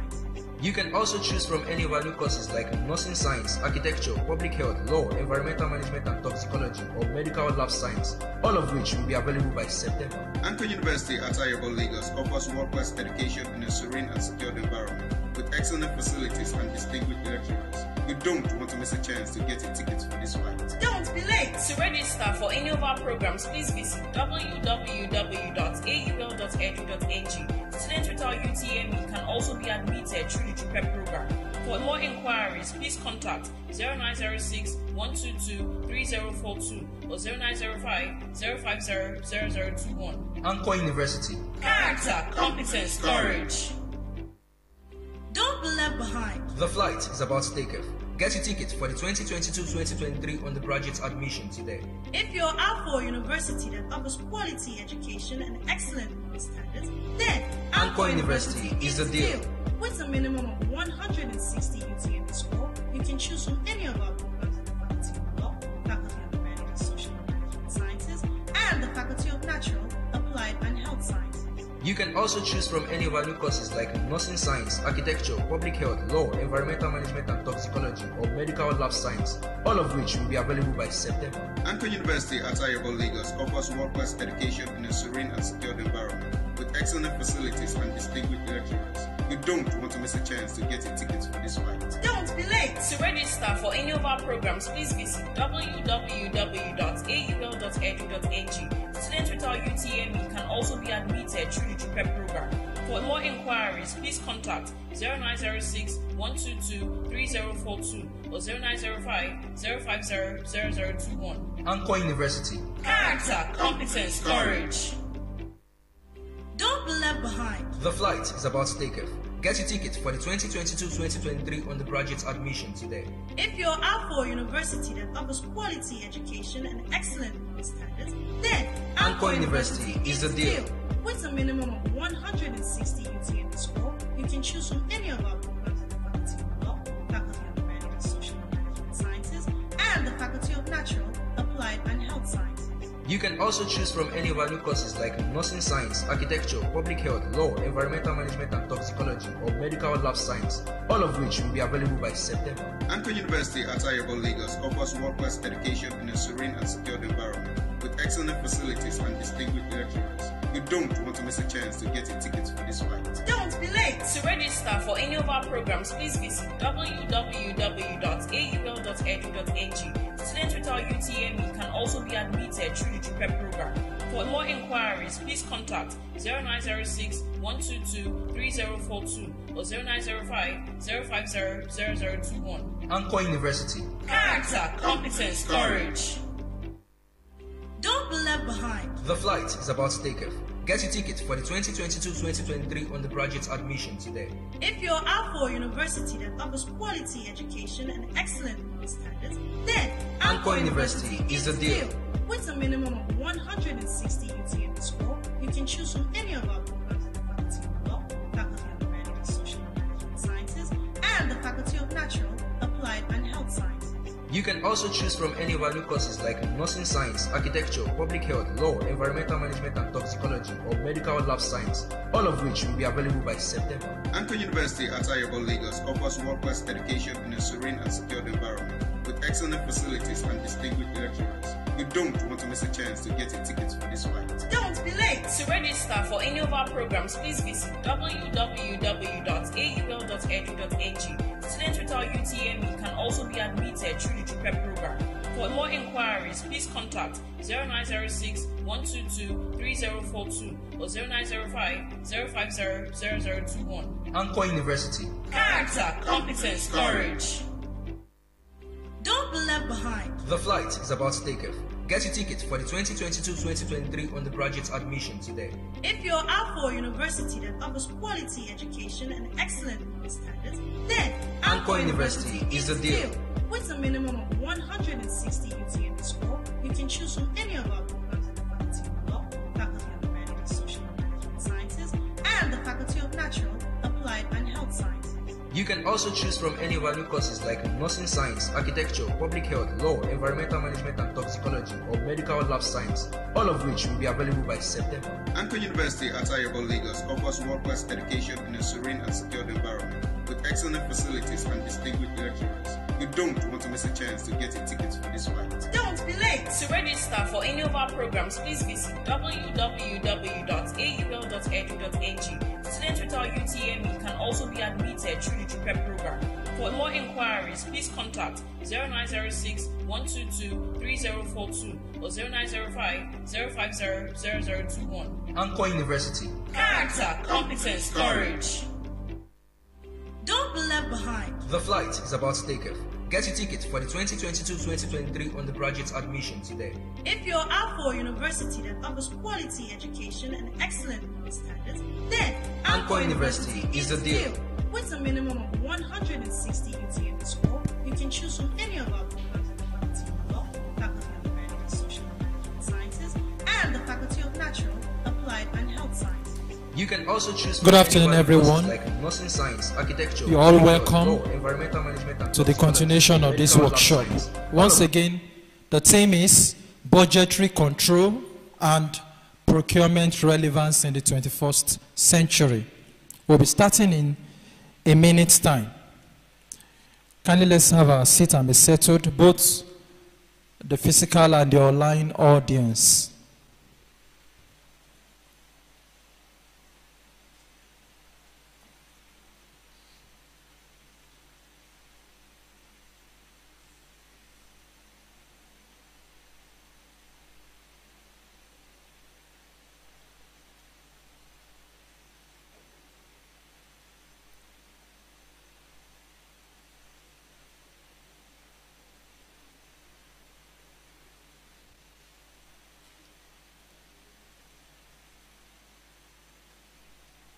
which will be available by September. Anchor University at Ayabo, Lagos offers world-class education in a serene and secured environment with excellent facilities and distinguished lecturers. You don't want to miss a chance to get a ticket for this flight. Don't be late. To register for any of our programs, please visit www.aul.edu.ng. Students without UTME can also be admitted through the prep program. For more inquiries, please contact 0906 122 3042 or 0905 050 0021. Anchor University. Character, competence, courage. Don't be left behind. The flight is about to take off. Get your ticket for the 2022-2023 undergraduate admission today. If you're out for a university that offers quality education and excellent living standards, then Anchor University is the deal. With a minimum of 160 UTME score, you can choose from any of our programs in the Faculty of Law, Faculty of Humanities, Social and Management Sciences, and the Faculty of Natural, Applied and Health Sciences. You can also choose from any of our new courses like nursing science, architecture, public health, law, environmental management and toxicology, or medical lab science, all of which will be available by September. Anchor University at Ayabo, Lagos offers world-class education in a serene and secured environment with Okay. excellent facilities and distinguished It's time You don't want to miss a start, chance to get a and ticket what for we this have flight. Don't be here late. To register is for any item of our number programs, 9, please the visit third www.aul.edu.ng. presentation Students without titled UTME can also be Budget Monitoring Technique in our 21st Century. It will be handled by the substantive bursar himself, Dr. Ojo Ayodele Fanero.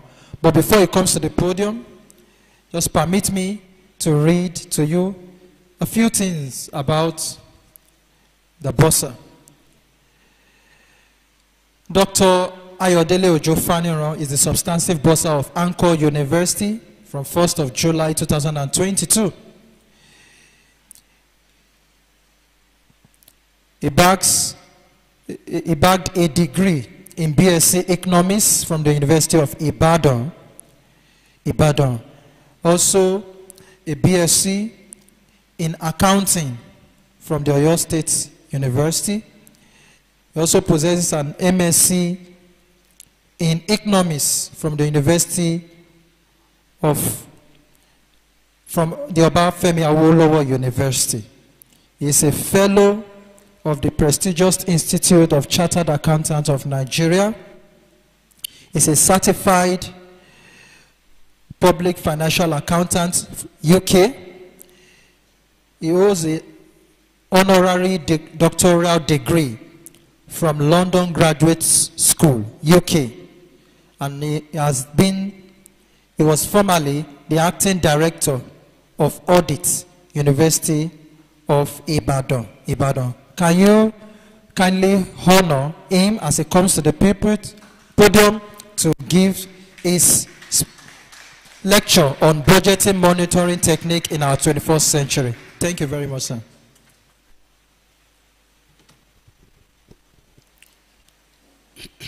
Good afternoon, everybody. The Vice Chancellor, the Deputy Vice Chancellor, the Registrar, my deans of faculties,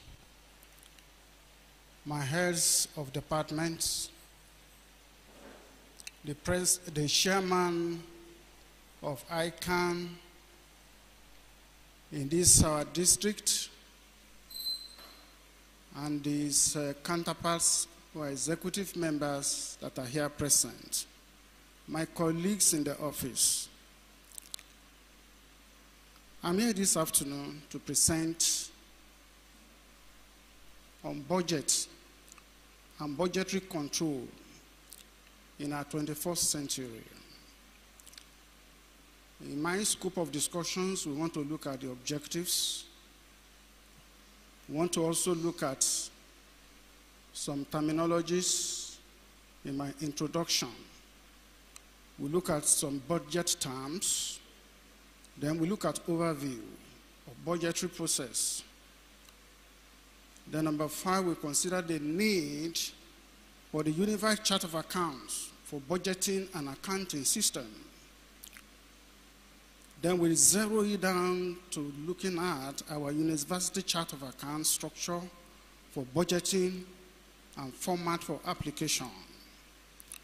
Then we want to look at steps for budgeting with the university chart of accounts. And finally, we look at the challenges, issues, and budget monitoring techniques. The objective of this paper is we want to look at the use of chart of account for our budgeting. And I'll be using examples so that we can understand where I'm actually going. When I came to Anchor University, and we were trying to prepare the budget, my colleagues in the office, in fact, they have done wonderfully. They have done excellently. So, but even when I told some of my colleagues, the HODs had prepared their budget, and we said, okay, let us now summarize them. In the process of trying to summarize, and interestingly, we just employed some people. I put them through. I said, please go ahead. They now saw stationery somewhere. Another one, stationery and printing. Another one, stationery, printing, and one other thing. So they were now asking me, where do we put this one? Where do we put stationery? Where do we put stationery and printing? Where do we put stationery, printing, and or some other thing? Then I now told them, yes, there is no way you want to prepare a budget and you will not come across this kind of a problem. And that is spelling out the need for a chart of accounts. So that's the objective. There is need for a chart of accounts so that it's easy to marry departments together. It becomes a cumbersome thing when we become so many, or when we have to plan for the country. If we have to plan for the whole country, all the states in Nigeria, all the different local governments, all the parastatals in each local government, and there are no chart of account, that accountant will die of headache. Because he will struggling to classify them one by one. Maybe in the process of that, that's where he will just slump one day.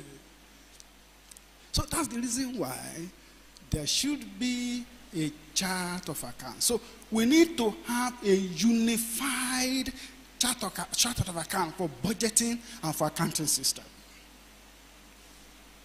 Then again, we want to look at how to integrate the structure of chart of accounts into budgeting.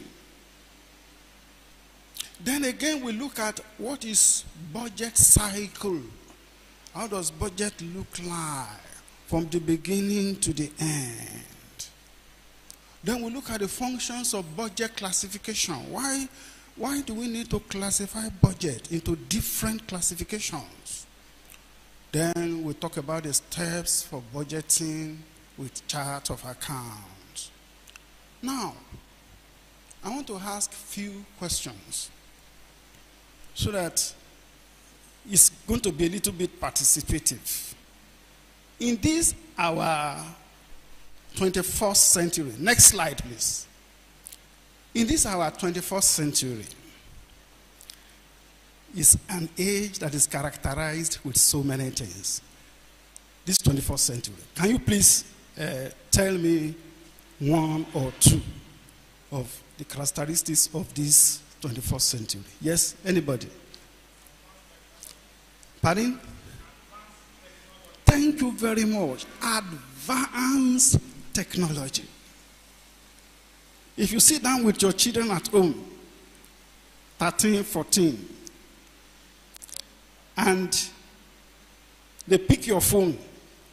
So many things that you don't even know your phone can be used for.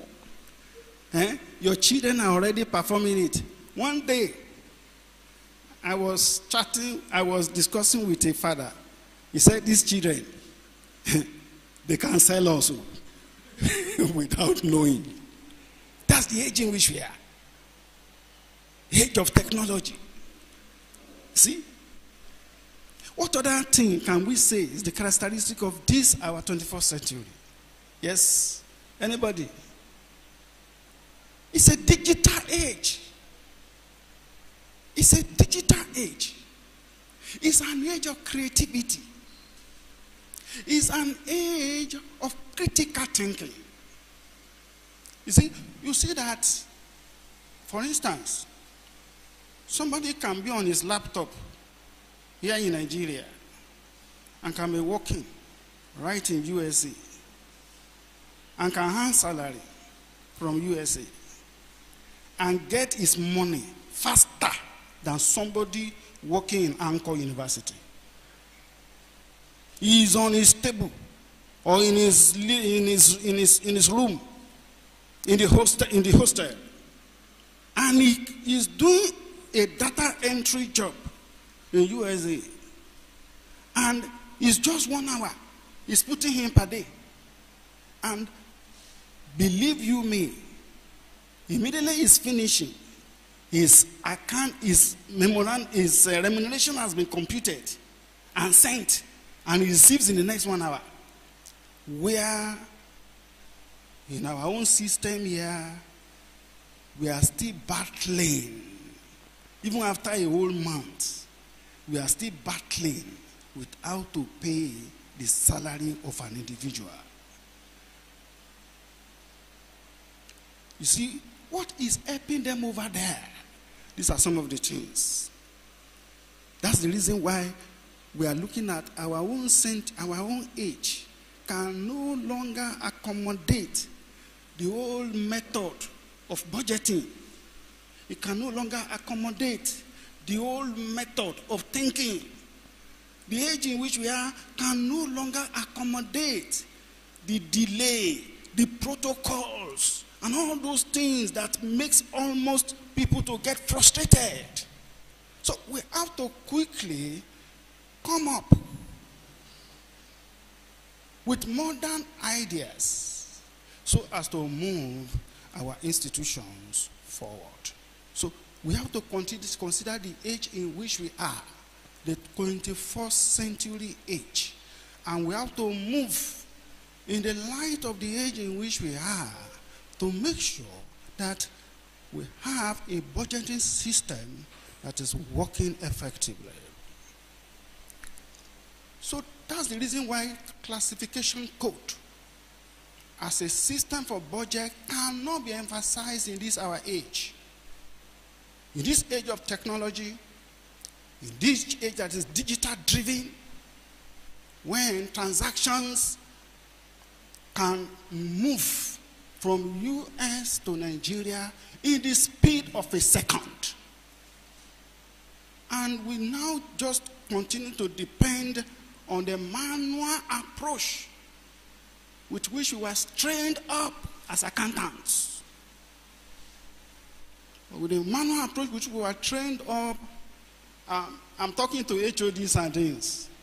So, you see, this seminar, you may not know the value now. It is when you suddenly find yourself to become a vice chancellor. When you suddenly find yourself, you become a vice chancellor. You are an HOD now, or you are a dean. When you just suddenly see yourself as the chief accounting officer of an organization. You see, so that is the reason why we need to pay close attention. There is need for us to achieve transparency. There is need to achieve accountability and performance evaluation. And that cannot be easily done without a chart of account. Cannot be easily done. You will compare apple with apple, not apple with orange. So, but if they are not clearly stated, I'm following a chart of account, it is not going to be as easy as we think. So that's the objective. Now let's look at some budget terms. What is exactly its budget? Budget means a projected outlay of revenue during the next financial year. Interestingly, in Anchor University, we are finishing 2021-22 by the last day of August. And by 1st September 2022, we start another financial year. And we'll be defending our budget anytime from now. And that's the reason why this lecture is coming up. So that we will know. And I've gone through the budget prepared by HODs. Almost all of them. There is no revenue there. There is no allocation. So everybody just talking about how to spend, how to spend, how to spend. But what do you want to spend? Where do you get what you want to spend? Where is the revenue allocation? Where is it? You want to spend, but what are you going to spend? So we have bogus expenditure, but where is the money going to come from? That's the reason why we are going through this. There should be a chart of account for expenditure. There should be a chart of account for allocation, just as we have in the federal system, in the state system. There's the revenue allocation at the beginning of the year. So each knows what is going to spend. It's on the basis of that that we now plan our expenditure. So that is budget. And what is budgeting? It's the process of formulating and implementing budgets. So what is budgetary control? In budgetary control, what we are doing is to measure the performance. We want to know whether our budget is deficit or it is surplus. We compare actual with budgeted. So we want to know whether it is a surplus budget or it is a deficit budget. So that's the purpose of budgetary control. Next slide. Budget terms. When we talk about chart of accounts, it is a process of assigning a symbol, particularly figures, 001, 002, and all the like. It's because computer can easily read the figures, especially when they become very large. So it's easy for computer to recognize codes and analyze. So we don't have to be using manual approach when it comes to analysis. I want to detect when the data is very large, which I believe one day Anchor University will get there. So we want to plan ahead of time and have a chart of account now, so that when we become so large and we have satellite campuses in UK, US, in Nigeria, in different states, in different parts of the world, satellite campuses, and in each of those campuses they are bringing in revenue they have for expenditure. How do we code them? How do we prepare the account? At the end of the day, that's the reason why we need to have chart of accounts. Budget cost center, that is where cost is recognized. It is not in us departments that we have cost center, we have revenue center. In the revenue center, in a cost center, you may not be generating revenue. In a cost center, you may not be making money. But you are part of the department. You are part of the organization, but you may not be generating a revenue. But we are very effective and very useful to the system.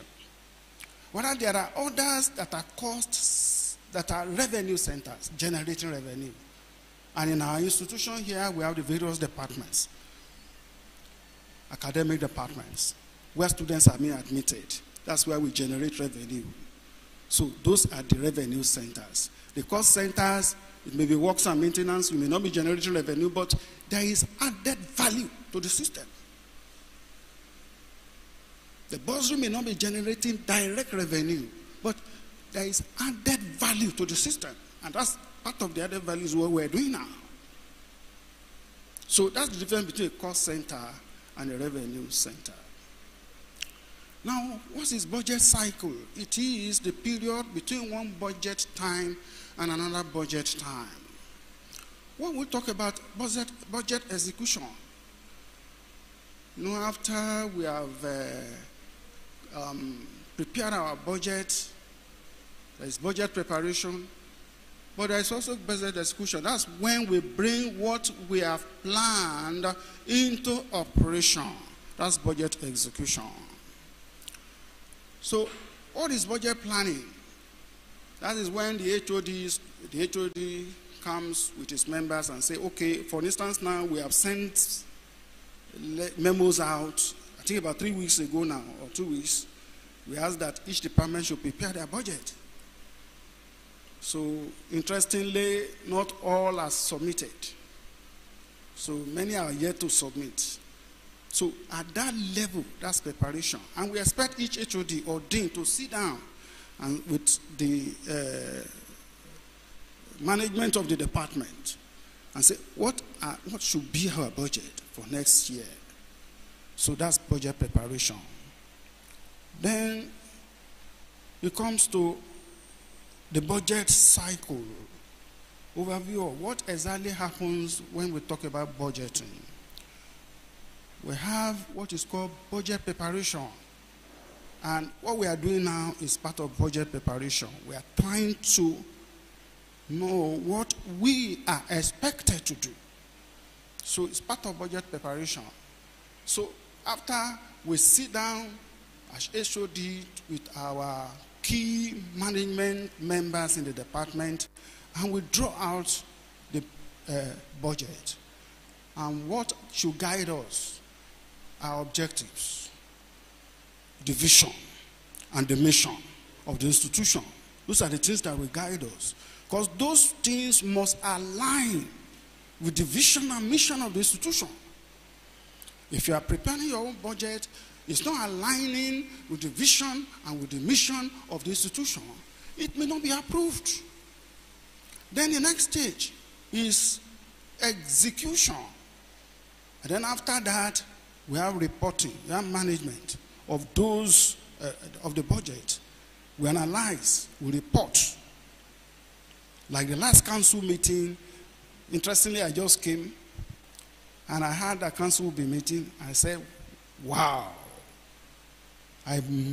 With both night and day, we were trying to evaluate. We worked day and night.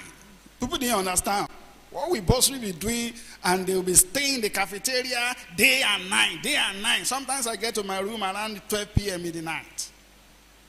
What are they doing? What's happening? We were trying to do an evaluation of the budget. So, and good enough, we were able to finish and we presented to the council. You see, we are able to see the variances, where there is surplus, where there is deficit. We were able to analyze our debtors. We were able to see how much is being owed, how much people are owing us from each department. We saw everything clearly. We analyzed everything on departmental basis, on level basis. How much are they owing us in this level? So we were able to analyze that. We were able to analyze our creditors. How much are we owing? You see, so that is at the financial management and reporting stage. So, go to the next slide. Functions of budget classification. Why is it that we need to do budget classification? Number one is to agree with legal structure. There is a legal instrument that as to how budget should be. It must align with law, what the law says. So we are aligning with what the law says. So we must prepare. Nigeria has a chart of account that all institutions are to follow. So when I was in College of Medicine, University of Ibadan, Interestingly, you know, I told some of my colleagues when I come to the office, we were in a budget committee. The financial controller was the chairman. I was the assistant. So, but all of a sudden, the provost just called me one day and said, Mr. Fanino, from now, you will anchor the budget. And I was an auditor. I wasn't the financial controller. And he said, from now, you will anchor the budget of the entire college. And I took it up. So, we are lying with the legal structure because we had to follow, the first place to start was to follow the chart of account of the federal government, what the law says. Because at the end of the day, if we don't follow that chart, number one, it will be difficult for us to prepare an account that will follow that same chart. And if we cannot prepare an account that follow that chart, when we report, when our financial statement is submitted to the federal government, there will be conflict with what the standard said we should comply with. So that is why with budget classification is very important. 2, it enables multidimensional budget analysis. We have various departments, like where I'm coming from, about 200 departments. And then the chart of income alone, you know, is running to about 500 sources of revenue. The expenditure items running to about 600. Now, tell me how you want to manually do that without a chart of account. Tell me how you want to do that, how you want to marry them together. How you want to marry all the departments together. If you don't follow the chart of account. The bursar of that institution, I pity him so much. Any institution that is as big as that and is not having the chartered account and is not following chartered account, that bursar is in trouble. The financial controller there is in trouble. God, how is he going to do it? In this age, so gone are the days when business was very small and transactions were very small. You could treat them anyhow. You can analyze the thing yourself. But these days, it's no longer possible. That is why, because of multi-dimensions in budget analysis, we must follow a chart of account. Again, the basis for budget management and execution. Budget can only be managed effectively, executed effectively, when there is a chart of account. The need for unified chart of account for budgeting and accounting is important. One, for fiscal management. For fiscal management, they need to manage revenue and expenditure in real time. In my college where I'm coming from, I just log into the fees income. Immediately the money is dropping, almost on weekly basis. I log in, I download, I analyze, and I departmentalize them. And we apply the ratios that will go to each department to them. And I forward it to the provost. On real time. Almost real time. Because each had its own allocation. There is a percentage for each department. There is a percentage for stationery. There is a percentage for refreshment. There is percentage for whatever, all those little expenses, examination. There is a percentage for that. So immediately the money is coming, I download, I analyze, and I apply the ratios, and I distribute them straight. So when you exhaust the previous money allocated to you, you get another one based on the allocation. So if you had if your expenditure was far, far more than your revenue before. Now you have gotten a real allocation, you can still implement some. But if there is no chart of account, how can that be done? If departments are not coded, how will that be easily done? Again, operational management. There is need to track commitment and expenditures during budget execution as compared to budget. There is need for us to evaluate what has been executed. When you carry out your expenditure, at the end of the day, at the end of the week, we must be able to analyze. What is happening in most institutions is that the budget at the beginning of the year, and they submit. And that's the end. So everybody just begin to spend. Anything that comes. Anything that comes. You just keep on spending. Keep on spending. Keep on spending. It is until the end of the year now. They now evaluate. They now discovered. But, you know, they have that luxury of getting grants from government.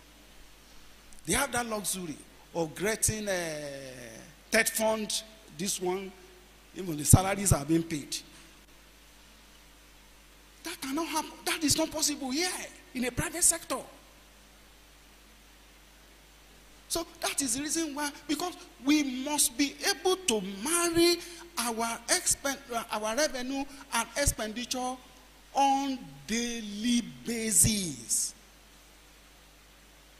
On daily basis. Immediately you spend, in fact, at the beginning of the year, you'll be given an allocation based on what the university, the POAM has agreed upon. After going, it's not just arbitrary figure. It's based on analysis of all the previous accounts. So we're able to recommend to management that this is the ratio that may be workable. So we allocate based on the ratio. So each individual has his own allocation. And it will be, when I came, the first thing I did was to look at the bank statement. And all the bank accounts, I opened them, and then we are able to, the balances in the account, we're able to itemize them together, and the total sum of everything. And my colleagues in the office, like I said, they did excellently. In fact, he prepared his handing over note. All those balances were there. So they gave me everything. All I need was to sum them together, find out if there are unpresented checks. As if there were no unpresented checks. So I could look, so I just used that balance, and I opened a vote book. Immediately, I opened a vote book. What are the expenses coming regularly now? I saw accreditation, money coming in for accreditation, expenditure on accreditation. So I quickly, when money comes in, I quickly allocate to accreditation. Orders that I cannot spell out, I put them as orders. So I started with accreditation and orders. So when money comes in for accreditation, I put them there. Any voucher that comes in and we spend out of accreditation, I quickly deduct. I give the balance again. So that I don't exceed allocation for accreditation.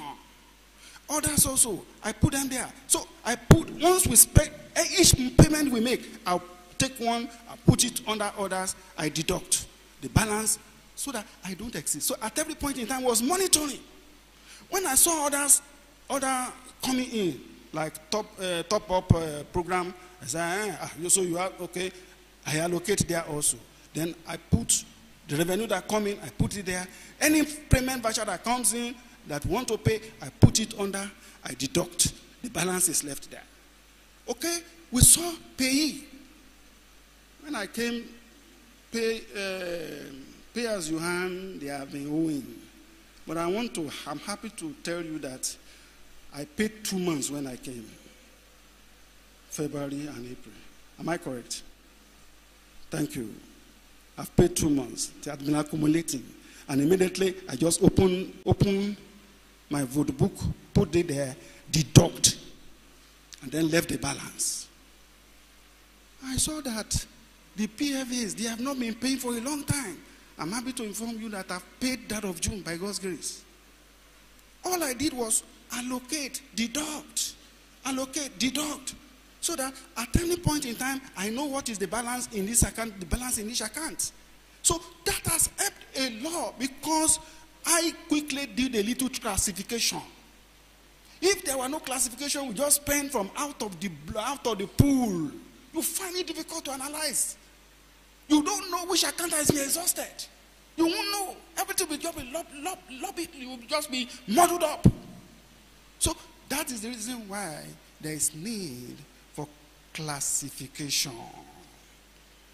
And then our financial reports, I mean, whether IFRS or IPSAS, everything is expected to be, we are expected to be able to show outcome and compare budget. So finally, it is for transparency and accountability. Because we want to be transparent. We want to be able to show those revenues. We want to be able to report them at the end of the day. We want to be able to show those expenditures and report them at the end of the day. Now, we come to chart of account structure. We have administrative segment, economic segment, and functional segment in the chart of account. When we talk of administrative segment in our chart of account, we are talking of something like a faculty, something like a department. So that is the administrative segment. Then when we talk of economic segment, we are talking of something like salaries, goods and services, and all those items. Those are economic segments. But when we talk of functional segment, we are talking of, we are talking in terms of outlays. Like for instance, we talk of different functions. We saw different functions in the organization. So take for instance, accreditation. That's a function. Take for instance, accommodation. Take for instance, student registration. Those are functions. So we can have functional segments like that. Then program segments. The program classification can be, yes, also, this one also, program. A program, accreditation is a program, registration is a program, examination is a program. So there could be student enrollment. So then fund segment. Fund classification identifies sources of fund in our organization. In this institution, the major one is school fees. And the next one is maybe grants, subvention from our mother church. So apart from that, the others are just coming in tricklets. So maybe transcript, people pay for this one or that, and small in tricklets. Then we have geographical segments. That's when maybe we have a branch of Anchor in US, in UK, we have a satellite campus. So that is what is called geographical segment. Now, what are the steps of budgeting? With institutions' chart of accounts. All the segments of the chart of account must be completed in our budget entries. So, like for our Anchor University, you see, the revenues are not much.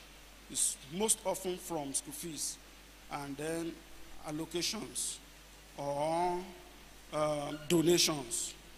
So, not much. But what we are trying to do is to put in allocation. And when we are doing allocation, we try to look at what are we allocating for. Allocation for maybe salaries, that one. Allocation for this, allocation for that. So we have that revenue, it becomes an allocation when it gets to the department. It's an allocation. Then we have also items of expenditure. So that is what we are trying to do. So then the next thing is we identify the cost and revenue centers. Next chart. Identify the economic items that will be executed during the fiscal year. What are those economic items? We need to identify them. Then identify the functions intended to be performed by the institution in our various revenue and cost centers. Then identify the program items intended to be carried out by the institution. For instance, in Anchor University, we want to have law department now. In fact, it's on top gear. Architecture, see, laboratory technology. So those are new programs. And we know those things, those ones will gov money. So we'll be looking for money for accreditation. We'll be looking for new staff will be employed. So HOD, new HOD, like we've just had this morning when the VC announced the dean of the postgraduate college. So that's cost. So those things we have to plan for. Then we determine the sources of financing the budget amount for each budget line. We have budget line, and we must know how do we finance this budget line. Then we identify the planned location of the economic transaction for the institution. Integrating institutions' chart of account structure for budgeting. Next slide, please. Here we need to categorize, like I earlier mentioned. We have to categorize into administrative segment, economic segment, functional segment, program segment, fund segment, and geographical segment. So for us in Akron University, all these segments are not yet involved. For instance, we don't have a satellite campus yet. So that may not be relevant. But for big institutions with satellite campuses, that will be very important. Then revenue expenditure. We need to determine the chart of account for revenue. We need to determine the chart of account for expenditure. And then we need to classify the functions. Then we need to determine who are our donors. So some of the things here are peculiar to those in the government institutions, like classification of functions of government, or we need to know the things that needed to be, that government that the government has stipulated that we must conform with. Then we have to come up with a code. That's where we are going. After we have designed all these things, we must come up with a code that we are going to use. So we have to derive those codes, and we have to put those codes there. When I came, all I did is exactly what they were using, which established, so that it will be a little bit understandable and to not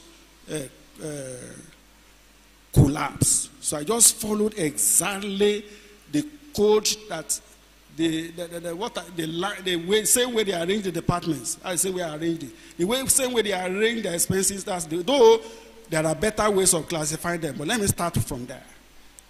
So Vice Chancellor is number 1, DVC number 2, number 3 is registry, number 4 is bursary. Abi? So I followed for those departments like that.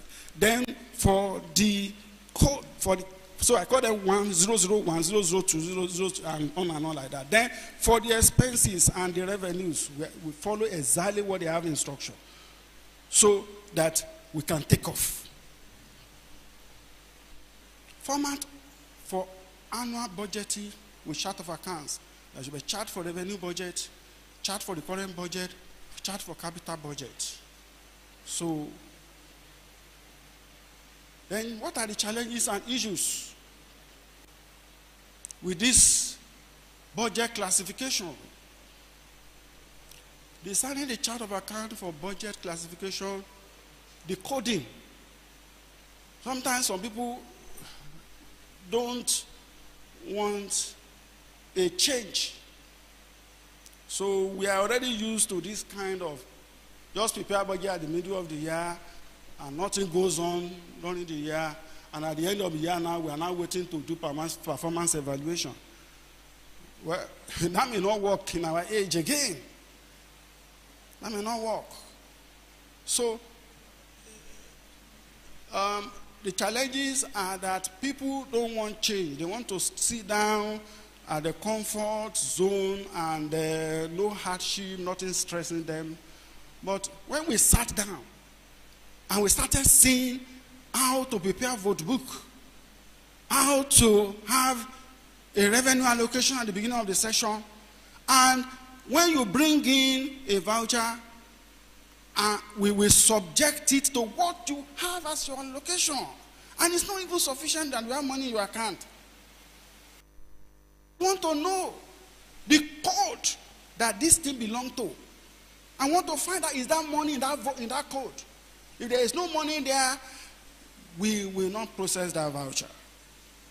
We are saying this so that we will know ahead of time, so that you will not be fighting us when we start. See, that's why, in fact, that's the main aim and the main objective of this workshop, is to carry you, my heads of department, to carry you along, my deans, to carry the fighting bursary. When you submit and we say, no, this cannot fly. Because once there is no money, there is no money. And we can't fight ourselves. Rather, we should all look out for money. It's like a father and a mother at home. So that's, if the mother is fighting daddy, but there is no food at home, will that fighting bring the money?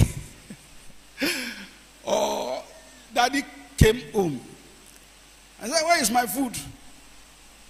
But before he left, he didn't put money down. So when he came home, he's now asking for food. Tell me what the mother is likely to say. Can anybody just tell me something there? Ma, you say, there's no food, there's no money. Yeah, it's as simple as that. You didn't put money down. So we cannot be fighting ourselves. All we need to do, that's why, the VC, in fact, if I can tell you something that I am happy being here. I have a VC that is self-driven, motivated, highly motivated, and is driving towards the right direction. You see the rigor, the rate at which is pursuing accreditation. That is where the solution is. And every couple now is committed to accreditation, not touching it. And I'm religiously following it. Any couple that is not related to accreditation and you send in your voucher, I'll say, please, even my own car, official car, allocated to me when I came, it had no battery. And I submitted invoice. It came to my table. Of course, you must not be sentimental. I did not approve it. Because there is no money to do it. I had to use my personal money to go and buy the battery. It has been approved. I know it will be paid. And eventually, now it has been paid. So, that is it. That is it. So, complex, many digits. It involves multiple decisions by staff coding transactions. And it's not feasible to implement with manual. Many of us are used to manual ways of doing things.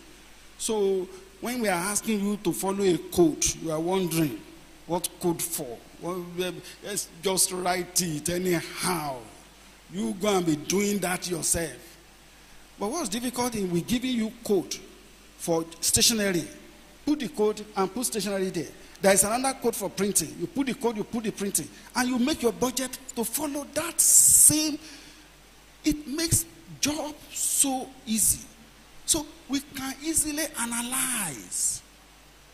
I can run my Excel, I can run my Excel and compare for stationaries for all departments in the university and come up with a figure.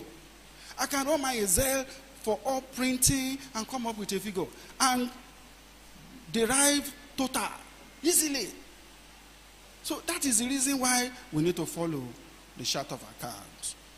Using independent codes may increase workload. No, it doesn't increase workload. It makes job easier. But the people will be thinking, if I have to be using code, that will be wasting me my time. Please, I'm not an accountant. Go and do it yourself. Please, I'm begging you, my HODs and my deans, please just cooperate with us. And I know God will help us. We will move forward. So please, I'm appealing to you and I'm begging you, please cooperate with us. Anchor University will move forward and we shall make progress. Challenges and issues, cash-based budget. But cash-based budget is, most budgets are prepared on cash basis. But when we want to prepare the financial account following accrual accounting, that may pose a little problem, but there's no problem there. There's no problem there. Then systems to handle integrated budget classification using chart of account. There's no problem there. All we just need is let's cooperate together.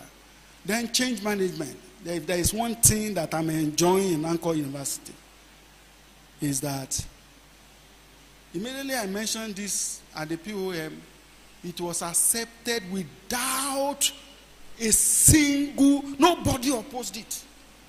But in the institution where I was coming from, when I mentioned it, he said, don't bring in this revenue allocation. Don't bring this issue of revenue allocation. All the problem of copy commission. That's what you want to bring to the department again.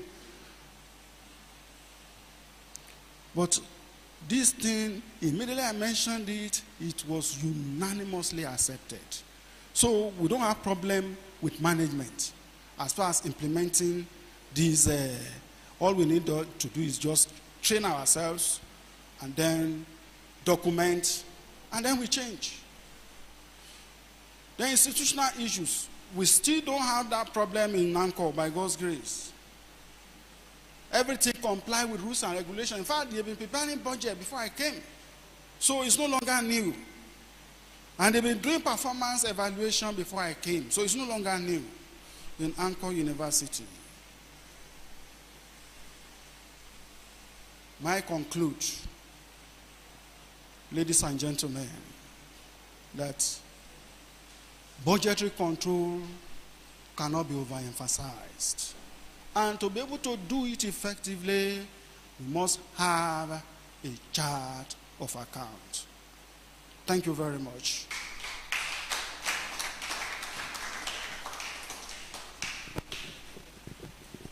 Thank you very much, sir, for this wonderful presentation. Budgetary control cannot be overemphasized.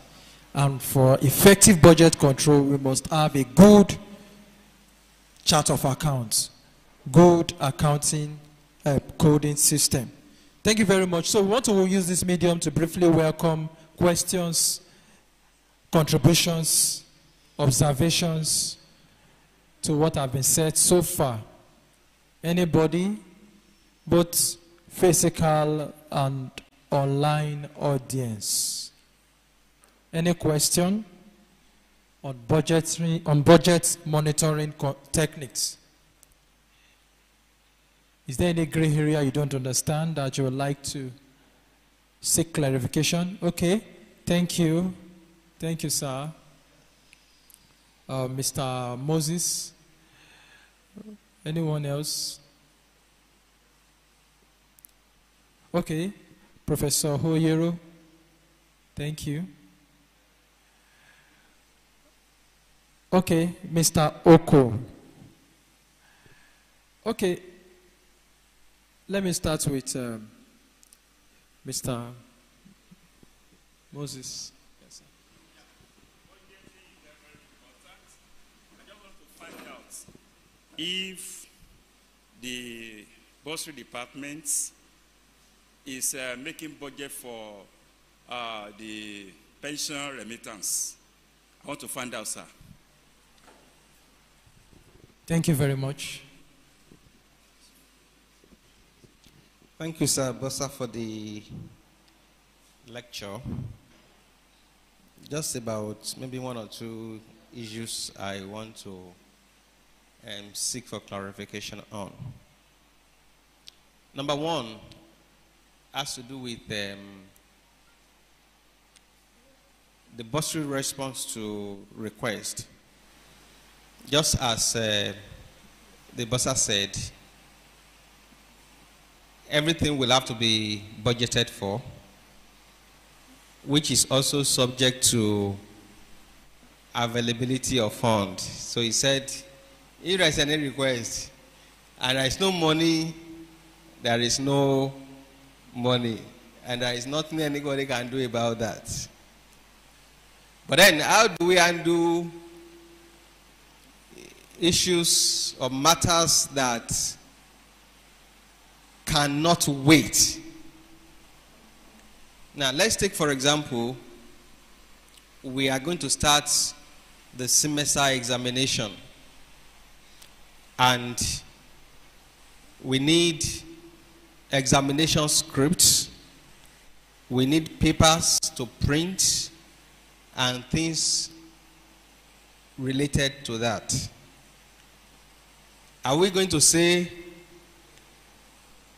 there is no money, and because of that, there is no money? I just need a clarification. There are other issues related to that on things that are very urgent, that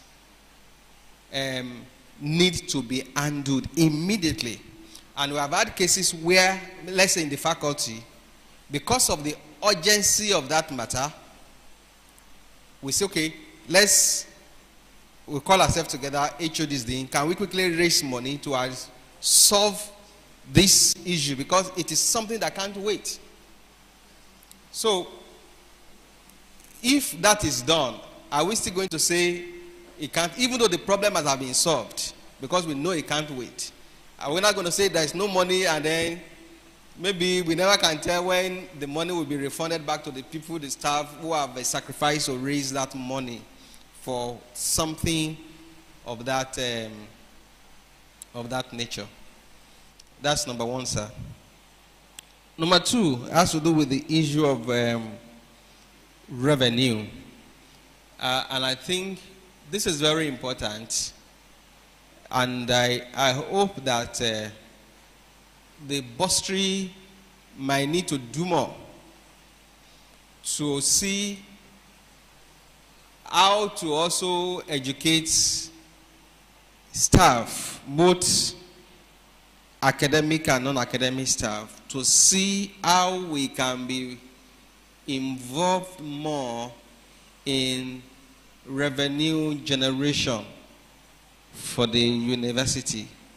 Because I do believe that there are some resources that we have in the university that can be deployed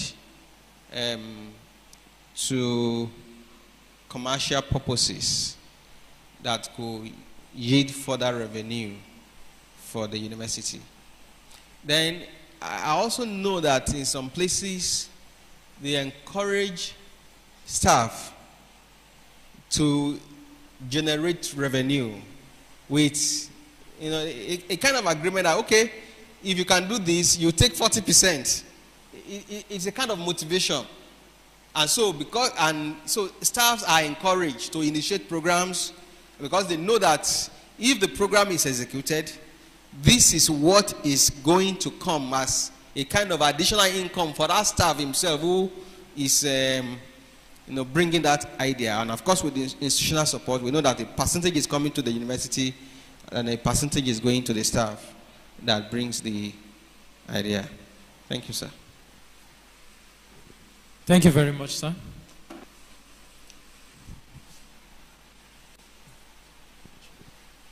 Yeah. Thank you very much for the presentation. It's a great one.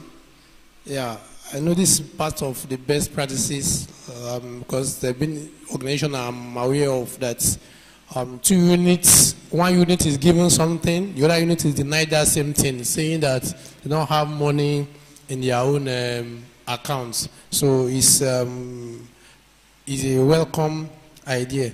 But first thing I want to ask is about feedback. I don't know why we don't give feedback to the person who initiated a request or anything. That thing could be approved, and what was approved could be reviewed down, yet there will be no feedback to the person who initiated that request. Peradventure, I made a request requesting for 10,000, and by and by, 5,000 was approved. I will not be informed. It will just be sent to the bursar, approved so amounts, and I will just see that.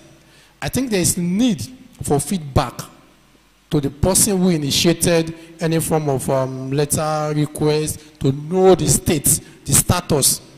Or it could be that, okay, this thing cannot be treated. It can't be entertained. Why? There is no money or enough money in the account meant for that thing. But the person will not be informed. I would like a clarification on that, sir. Then, just like we have said, technology is going and things, we are going paperless.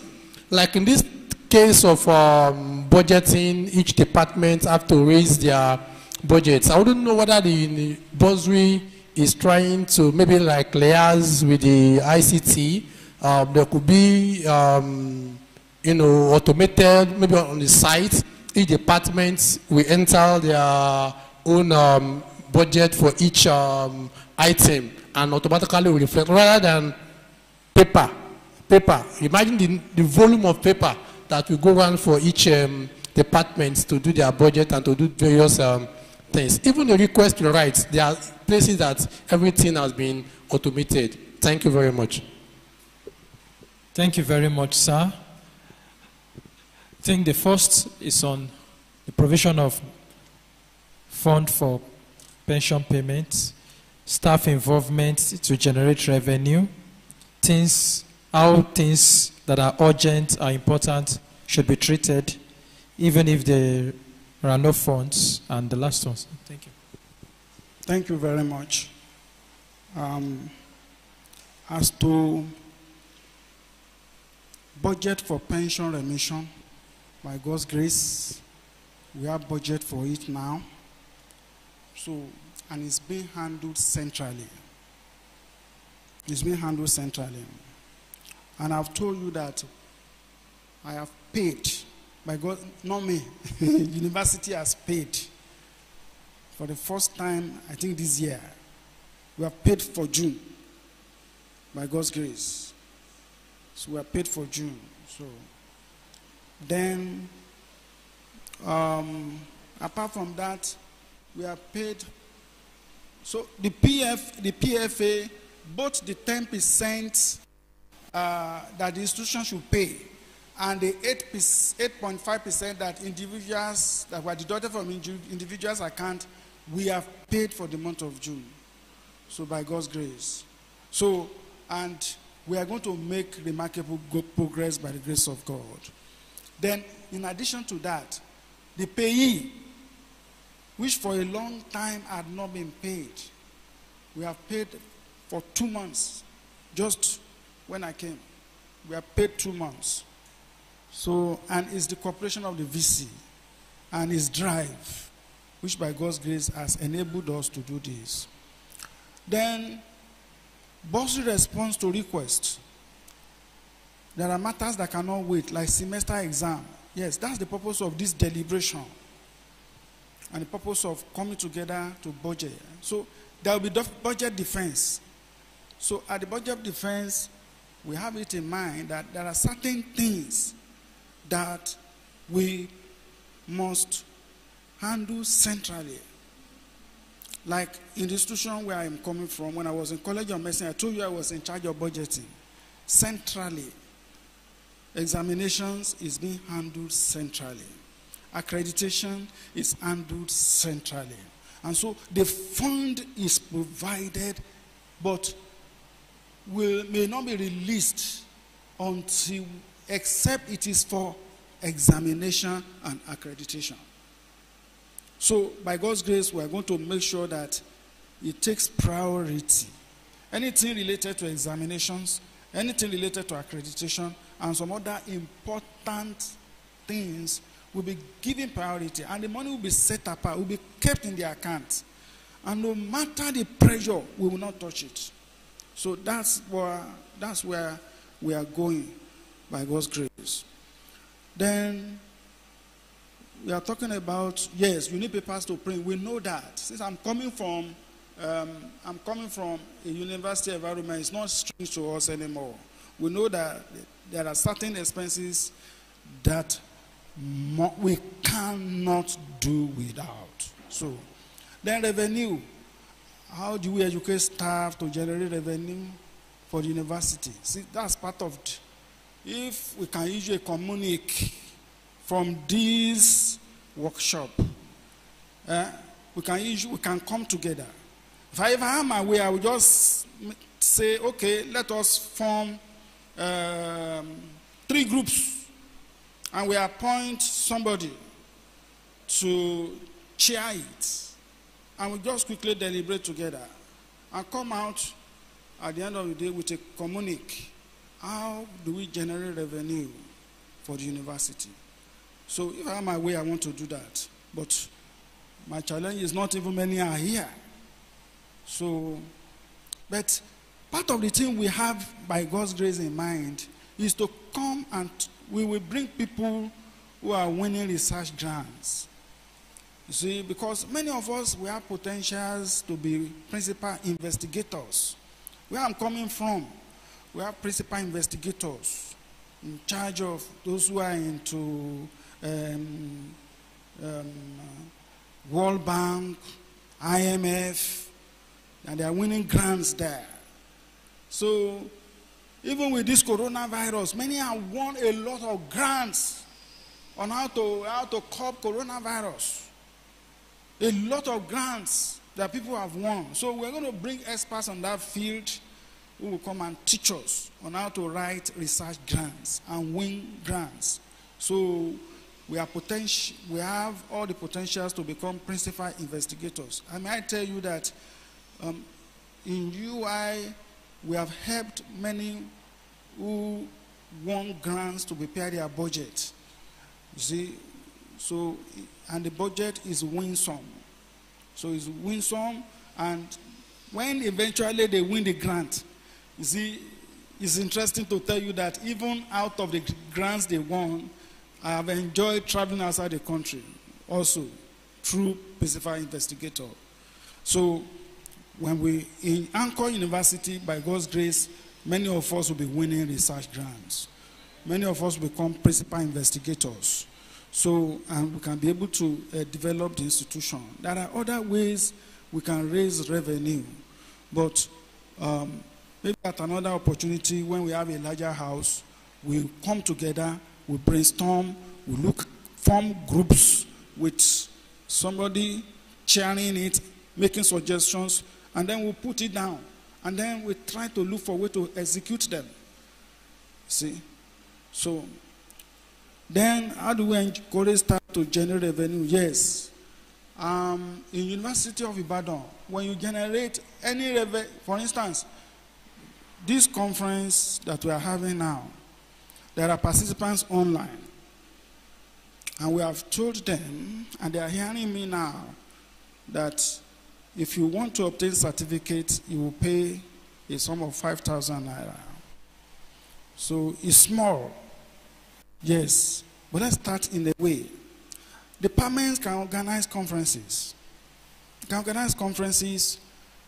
And people will come from industries, people will come from banks, people will come from organizations, and they will attend. Those of us who have that ability, we can organize conferences. And at the end of the day, you will be given, as facilitators, you have remuneration. All the people that participated, you have remuneration. In University of Ibadan, where I'm coming from, in fact, there was a particular occasion where they gave me about $500. So, as participants in a workshop, as a facilitator in a workshop, and it was a donor, so a principal investigator who invited us to come and teach his people on budgeting, on this, on that. And they facilitated me to the tune of about $500. So which means they also got, so we can organize workshops, seminars, even for people in our local environment here. And they will come, they attend, they will benefit, and they will pay. And we have all the facilities for organizing conferences. Look at our big hall there. Look at this place. It's free almost all the time. We can use all these facilities and make income and generate revenue. And the policy in UI is that 10% of it is for the university. The rest is for those who generated it. So you are free to, if someone bought cars for projects in UI with such things. So God will help us. Feedback on unsuccessful request. You see, I will plead with the person in charge of communications. Where I'm coming from, we have a booklet containing names, departments, names, telephone number, email. Not only that, we have an electronic copy of names, phone numbers, email on my desk, that if there is a failure of request, then even in our cash advances, little by little we will modify some of those things. In our cash advances, there is a column there. You put your phone number, you put your email. All those things are not here. So, we are in a blank. So, all those things, little by little, we're going to amend them. So, when your transaction has failed, we send SMS to you. We send email to you. Well, I struggle every day to get some of these things, and it is not a fault of my staff, which I met there. All these things will be put into order by God's grace. God helping us. Automation of our budget. Yes, that is where we are going. But the truth is this.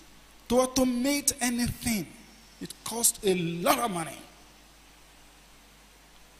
To automate anything costs a lot of money. But we will get there. Let's start from somewhere. So as we improve, one other thing that I've discovered, if we improve our financial system, it's not going to be long that it will be even known to donors. Donors are looking for where to put their money.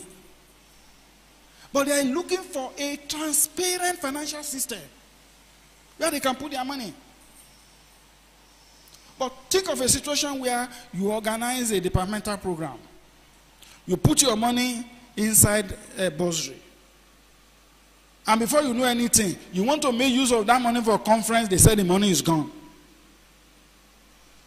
That you can't find that it has been spent. So if you want to win grant tomorrow, what are you going to tell your donors? Hello, sir. What are you going to tell your donor? Say, please don't put my... So that's why we want to make sure that we have everything on ground. And one of the things that will help us is this chart of account. For instance, if a department is organizing a workshop now, all you need to do is send us the name of the department, the workshop you are organizing, and then we open a vote book for you. Not necessarily we go and open a bank account. We open a vote book for you, we'll give it a code. When you make your money, we'll give you that code. You put it on your teller. You scan the teller. You forward it to us. When we see the teller, we know this money belongs to so, and so.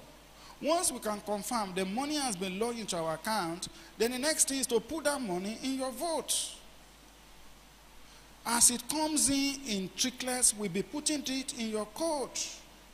Before you know anything, 100,000, 200,000 is accumulating in that account.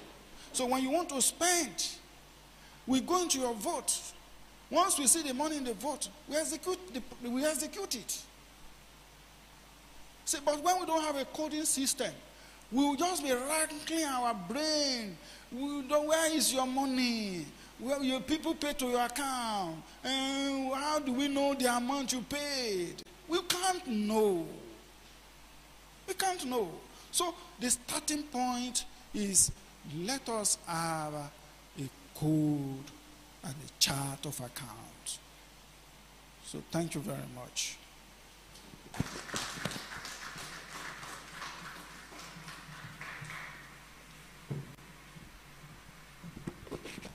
Thank you very much, sir.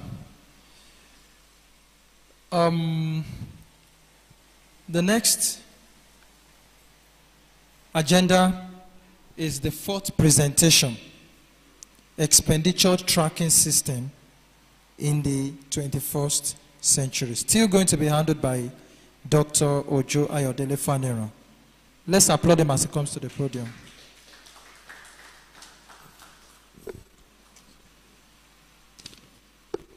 Thank you very much. We talk of expenditure tracking system, ETS, in our 21st century. What do we have in mind? We want to be able to track our expenditure.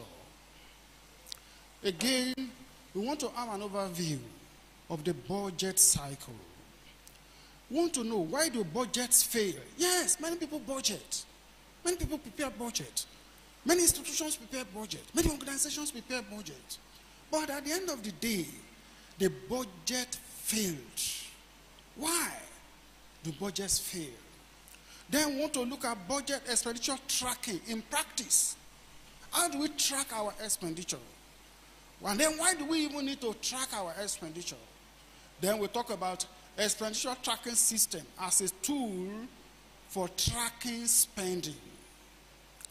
So we want to first of all look at budget tracking for efficient resource allocation. Why tracking budget spending? Why do we need to track budget spending? It is to avoid wasteful expenditure. We want to avoid wasteful expenditure. So we need to track our budget. And one of the ways to track our budget is that, like the example that I gave you, we must have a vote book. We must have a vote book. After we have all defended our budgets, when we defend a budget, we have revenue allocation, then you have your expenditure. Of course, there is no way you can spend more than your income. Just as it happens in the family too. You may have bogus ideas. You may have big budgets that, oh, I want to buy this. I want to buy that. I want to buy a car. I want to build an house. I want to send all my children overseas. Even me myself, I want to travel overseas. I want to make international trips, about 4 trips this year. But when you look at your income and what came in, you discover that some of these things may not fly. Why are they not flying? Because the money to do all these things are not existing. The same thing in an institution. The same thing in an organization. The same thing in a department or in a faculty. So we want to be able to track so that it is not until the end of the year that we know that we have exceeded our budget. Now, let me tell you the scenarios in establishments without tracking system. In a place where there's who can speak, is the one who knows how to put pressure on maybe the management. They get everything they want. See, but you see areas that are in need, departments that are in need. You see them suffering. Again, let me paint this scenario. The 15 of us here, we have our budget. We've all submitted budget. This one wants to spend 1,000, that one 2,000, that one 4,000, on and on like that. Now, your own spending is not now. Your own spending in your department will come up around December. So you didn't bother to apply because you don't need the money now. But other departments, they see the need, whether they even need or they don't need it, but they quickly brought. And because there is money in their account, as soon as we receive the request, because there is money in the account, it is approved, so it flies. The same man in the same department A applies again. Once there is money in the account, we approve, it flies. So by the time you now need your own, the account is already exhausted. And you have not put on one request since the beginning of the year. You are now putting it up now around December.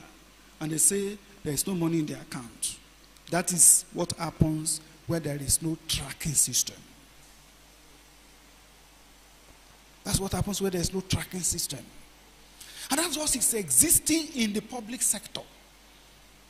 And why the thing is not well known, is existing, but why people don't know is because they are getting grants.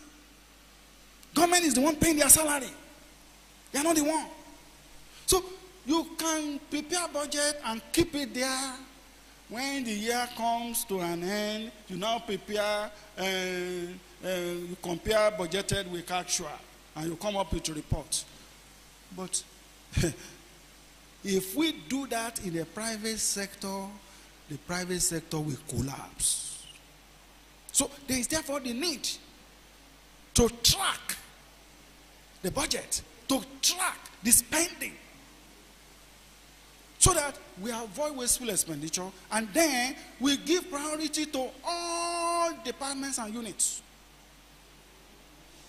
And we give priority to areas of priority. Now, budget tracking for efficient resource allocation. Why do we need to track spending? Come and see what an activist in Uganda, what he said. He said the answer lies in what this activist said. He said sometimes our public officials, they seem to get confused between what is public money and what is their money. It is possible to spend government money with personal money. Thank God this is a faith-based, and thank God that we have God-fearing people in this place. But I know from experience that people do spend government money as their own. How does it happen? It's not so complicated. It's so easy. It's so easy. All they do is to facilitate somebody to come and represent them in the project committee. He's one of the contractors. He bid for the project. And they will make sure, since they are insider, and that's what in the banks we call it insider trading. That's what is called insider trading in the bank. What they do is that they know the highest bidder. All they will need to do is to tell that person, bid this. So the person wins the grant. So the money is pumped into that person. But it is top management that actually is the owner. Immediately, he uses the money to finance projects outside. And he's making profit. The contract is unexecuted. Yet, the money is being used for another project somewhere and is getting returns. After about 6 months, after he has turned the money over and over, then he brings the money back. to come and do the project now at exorbitant cost, at inflationary cost. And they will still request.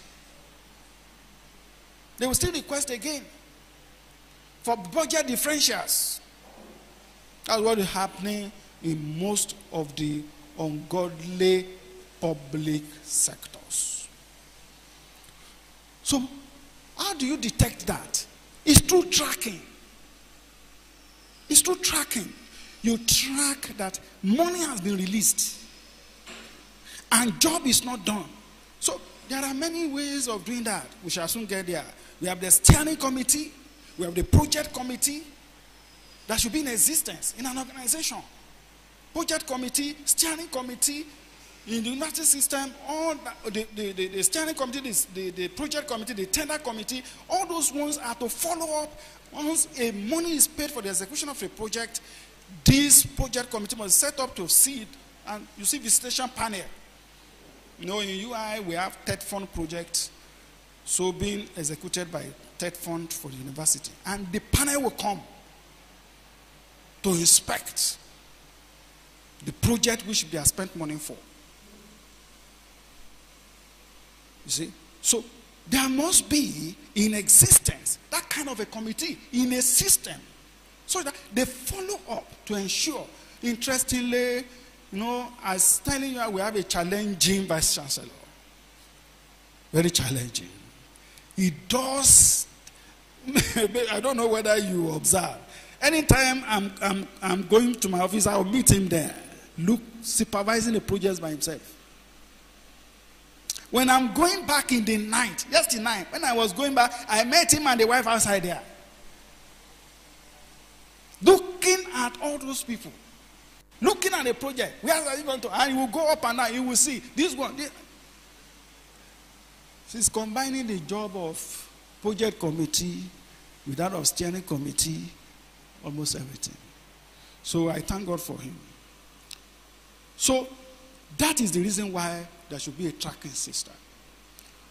Now, the budget cycle, just quickly go over them so that when you are preparing your own budget, you know what is going on in budget. Number one is the budget formulation. And it's usually handled by the management. So all HODs and deans, they are the top, they are the management of the institution.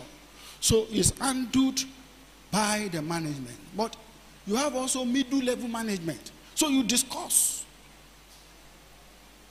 At the departmental level, at the faculty level, you discuss. So with your middle level management, when you are coming up with a budget. Number two is the budget approach. In the government sector, it goes to the legislature for approval. So, but here, it comes to top level management. So we discussed, that's why we are going to have budget defense. I think it's tomorrow. The budget defense is tomorrow, am I correct? So at that level, that is what we are doing. We're trying to fine tune our budget and see which one will be approved, which one cannot fly. Then number three is the budget execution. So after the money has been released onto you, there's need for us now to go and spend. That is budget execution. And then there is budget oversight. That is, we review it from time to time. Have we done what we said we have taken money for? And the auditor comes in, checks. So before maybe we finally complete the year, and he gives a report at the end of the day. So that is the cycle in a nutshell. Now, why do budgets fail? Why do budgets fail? There are many reasons. One is poor financial management system. And I ask myself, what is poor financial management system? Is that poor financial management system is that we are expected to rank our needs in order of priority. But a poor financial management system is a spending that does not follow order of priority. It's like when I went to the market, I didn't plan to buy something, but I met somebody in the market who is a good marketing manager and is promoting one product. I didn't plan to buy, but because of the promotional ability of that person, and I buy.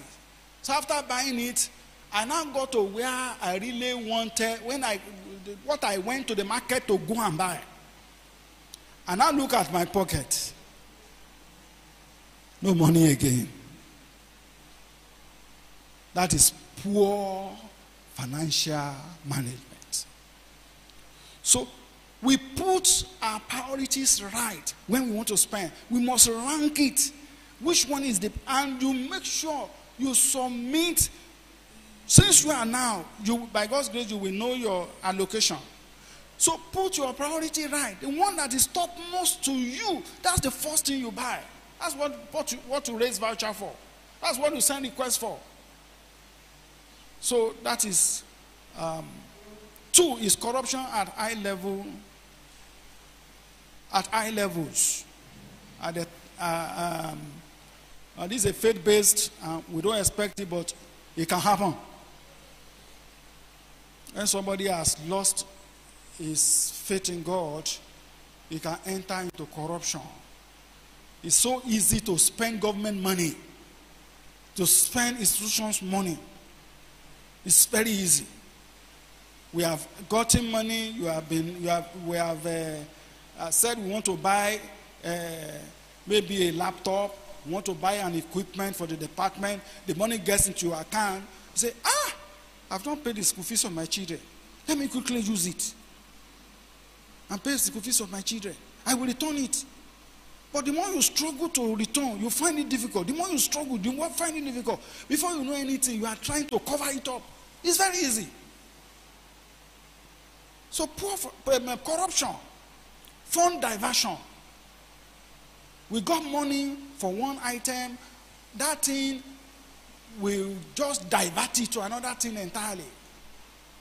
Or so let me borrow it, use it for an investment. When I finish and I get return, then I will quickly go and do it again. Use of reserve during unexpected events. We have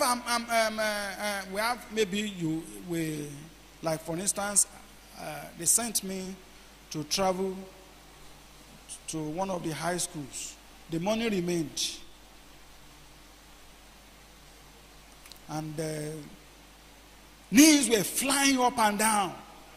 In fact, my wife wanted to renew NAFDAC registration.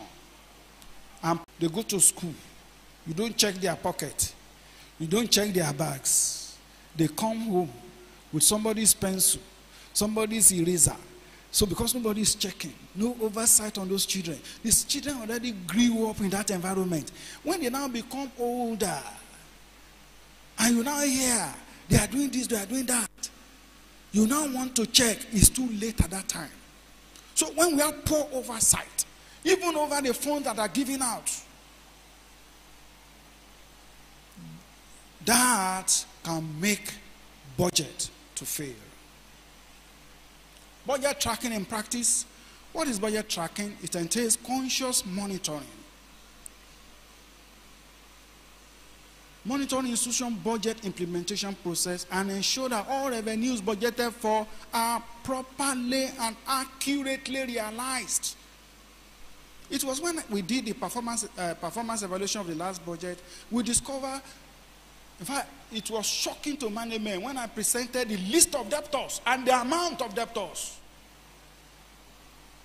And some have even gone to NYSC and they are still owing anchor. When I presented it, they were shocked.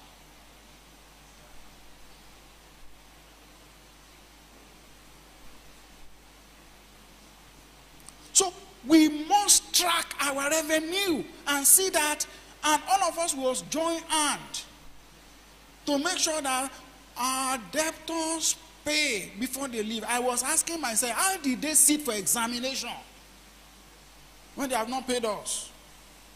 Yes, we can be lenient and allow them to pay on gradual basis. But before somebody will write his final exam, at the end of the semester, he must pay us. And we have debtors running to about 20-something million, about 30-something million. Just imagine if we had that 30-something million with us now. So that's why we need to track our revenues and ensure that everything cumulates into our account. Budget tracking tools. This can be done through committee system. In our university system, we run committee system. In the communities, they can use community NGOs. We can use advocacy groups. They can use other functions, like in the local town, they can use obas. They can use the ballets to supervise projects, to ensure that these things are done. What are the methodology? We have to define the scope of the audit. In tracking our budget, we have to define what we want to track. Then we have to develop a clear understanding of the management programs or projects. We need to obtain information on programs under audit. Like this accreditation that now, we must track our money. All money that we have spent on accreditation for architecture, for law, we must track them and see that they are spent on them. And the money is not mutilated. That's why when procurement submitted some things, I said, I queried some things. I said, please provide evidences of the spending of this money. It's not just that I posted the money to so account. I posted the money to so. No. That's not the evidence. We must have evidence. The receipts must show. The items must be counted. And when we are painting, we see evidence. It be supervision committee supervise and see that the painting was completed. Then we can now clear the advance or whatever. Collating information, distribute information, all public hearings. So this is our own public hearing now. We are deliberating together. So, and then also at the committee level, we deliberate together. Now, in practice, this budget tracking is a UNDP project. It's a UNDP development. So it has been used in some countries. It may still be a little bit new, but it's not new in the real sense of it. It's not new, but is in the literature now it appears a little bit new, but in practice it's not new to us that we need to track our budget. So in Nairobi, it was through this budget tracking they were able to discover that allocations which were made for students, about 20% of those allocations to students as a Bursary award. The Bursary came, but those students are no longer in the institution, and the money entered, and nobody talked. How were they able to track that? It was through this expenditure tracking survey. They were able to know that Bursary award were given to students, but those students have left the school, and yet the money was not refunded. It was also used in Uganda in 2010, and they were able to discover that money disbursed for supply of medical materials, no record to show that the item came in and the item went out. It's like if we buy drugs into our health center here, And there's no evidence that the thing entered. And there's no evidence that they went out. Yet, we got there, and there's nothing there again. And they put another bill up that we need we need medicine in the medical center. So, we can't detect that if there is no tracking. We can't detect if there's no tracking. Somebody buy a computer for the department.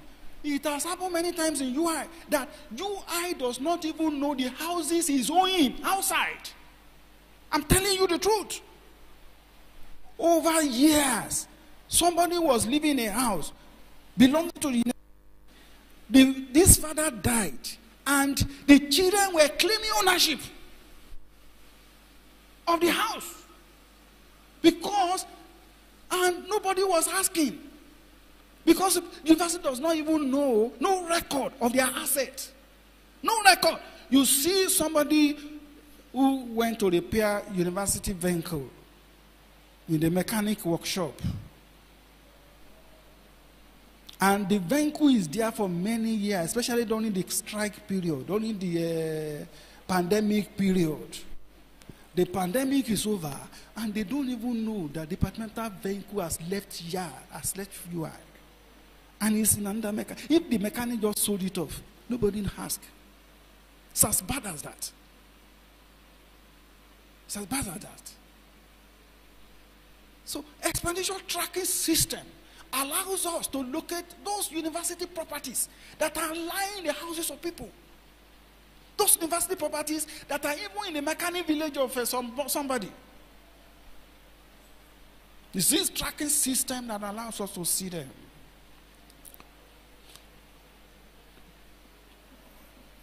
There are 6 steps in expenditure tracking system. You have to define an objective. You have to map resources flows. How are our resources flowing inside and outside?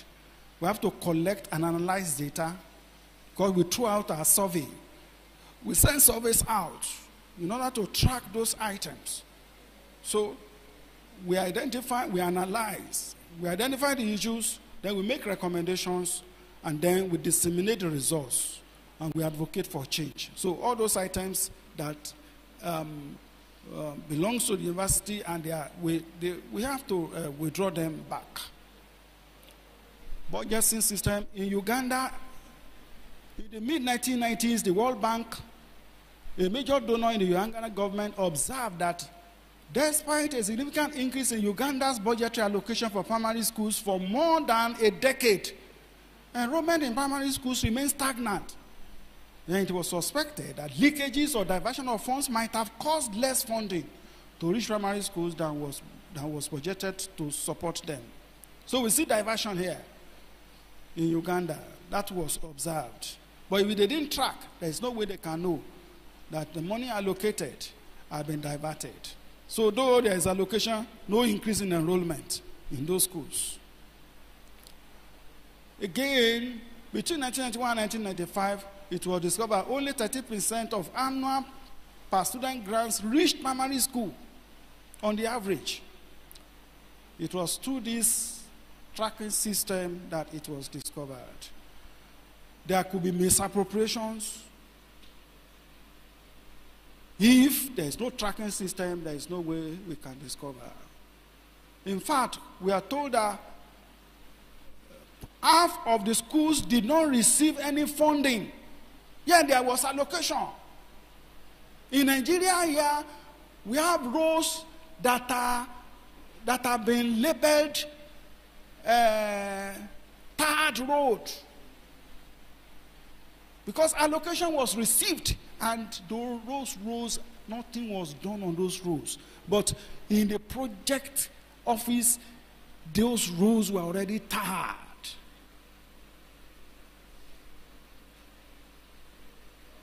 It is this tracking system that enables us to discover all that. So, expenditure tracking system is a methodology for tracking not only public expenditure, even for private institutions' expenditure. It can track the flow of resources through various levels of government, through various departments and faculties, and see those leakages. Budget tracking in practice, there are other tools that is being used for budget tracking. We have enacted budget, in-year report, supplementary budget, and year-end report. Now, let's see a tracking survey example. In Ghana, in 2000, there were 200 clinics, but only 80% of them, only 20% were salaried. 80% were not salaried. How were they able to detect that? It's through budget tracking system.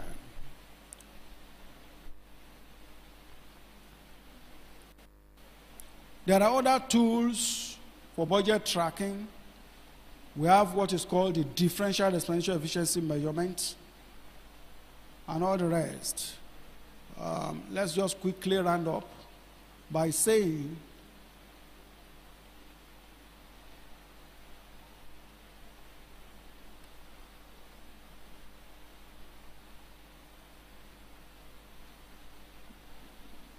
yes, a simple impact measurement application specimen.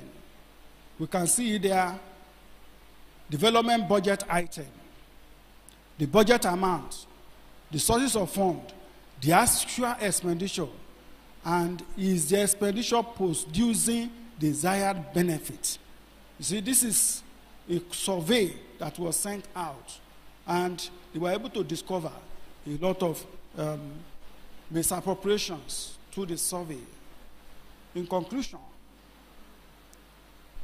may I say that budget execution and implementation cycle is important and relevant for our age.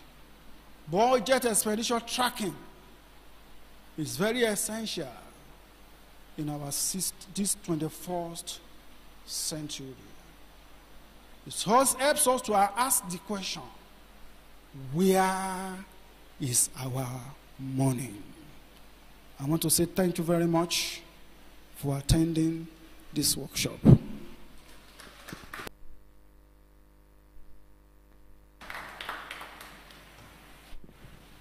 Thank you very much, sir, our amiable doctor and bursar of this precious and privileged institution. As we come close to the end of this workshop, the next program or agenda is for us to take in questions or contributions based on this just concluded discussion. If you have any question, any suggestion, any contribution to what you have heard so far, you can signify with a raise of hand. With anybody?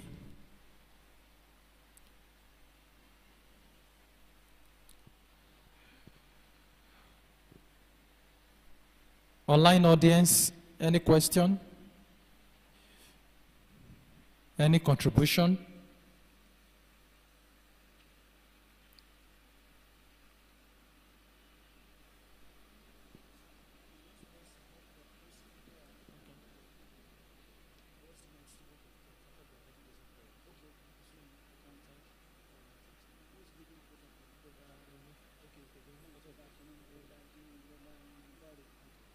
So I would like to call on Mr. Fashemire Olodari to please come to give us the vote of thanks.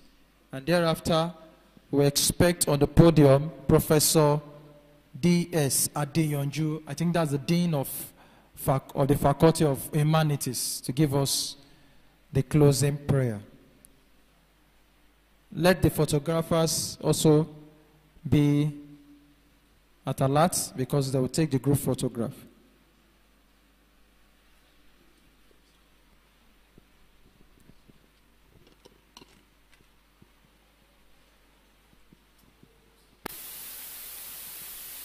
We give all the glory and honor to the Almighty God who has made today a reality.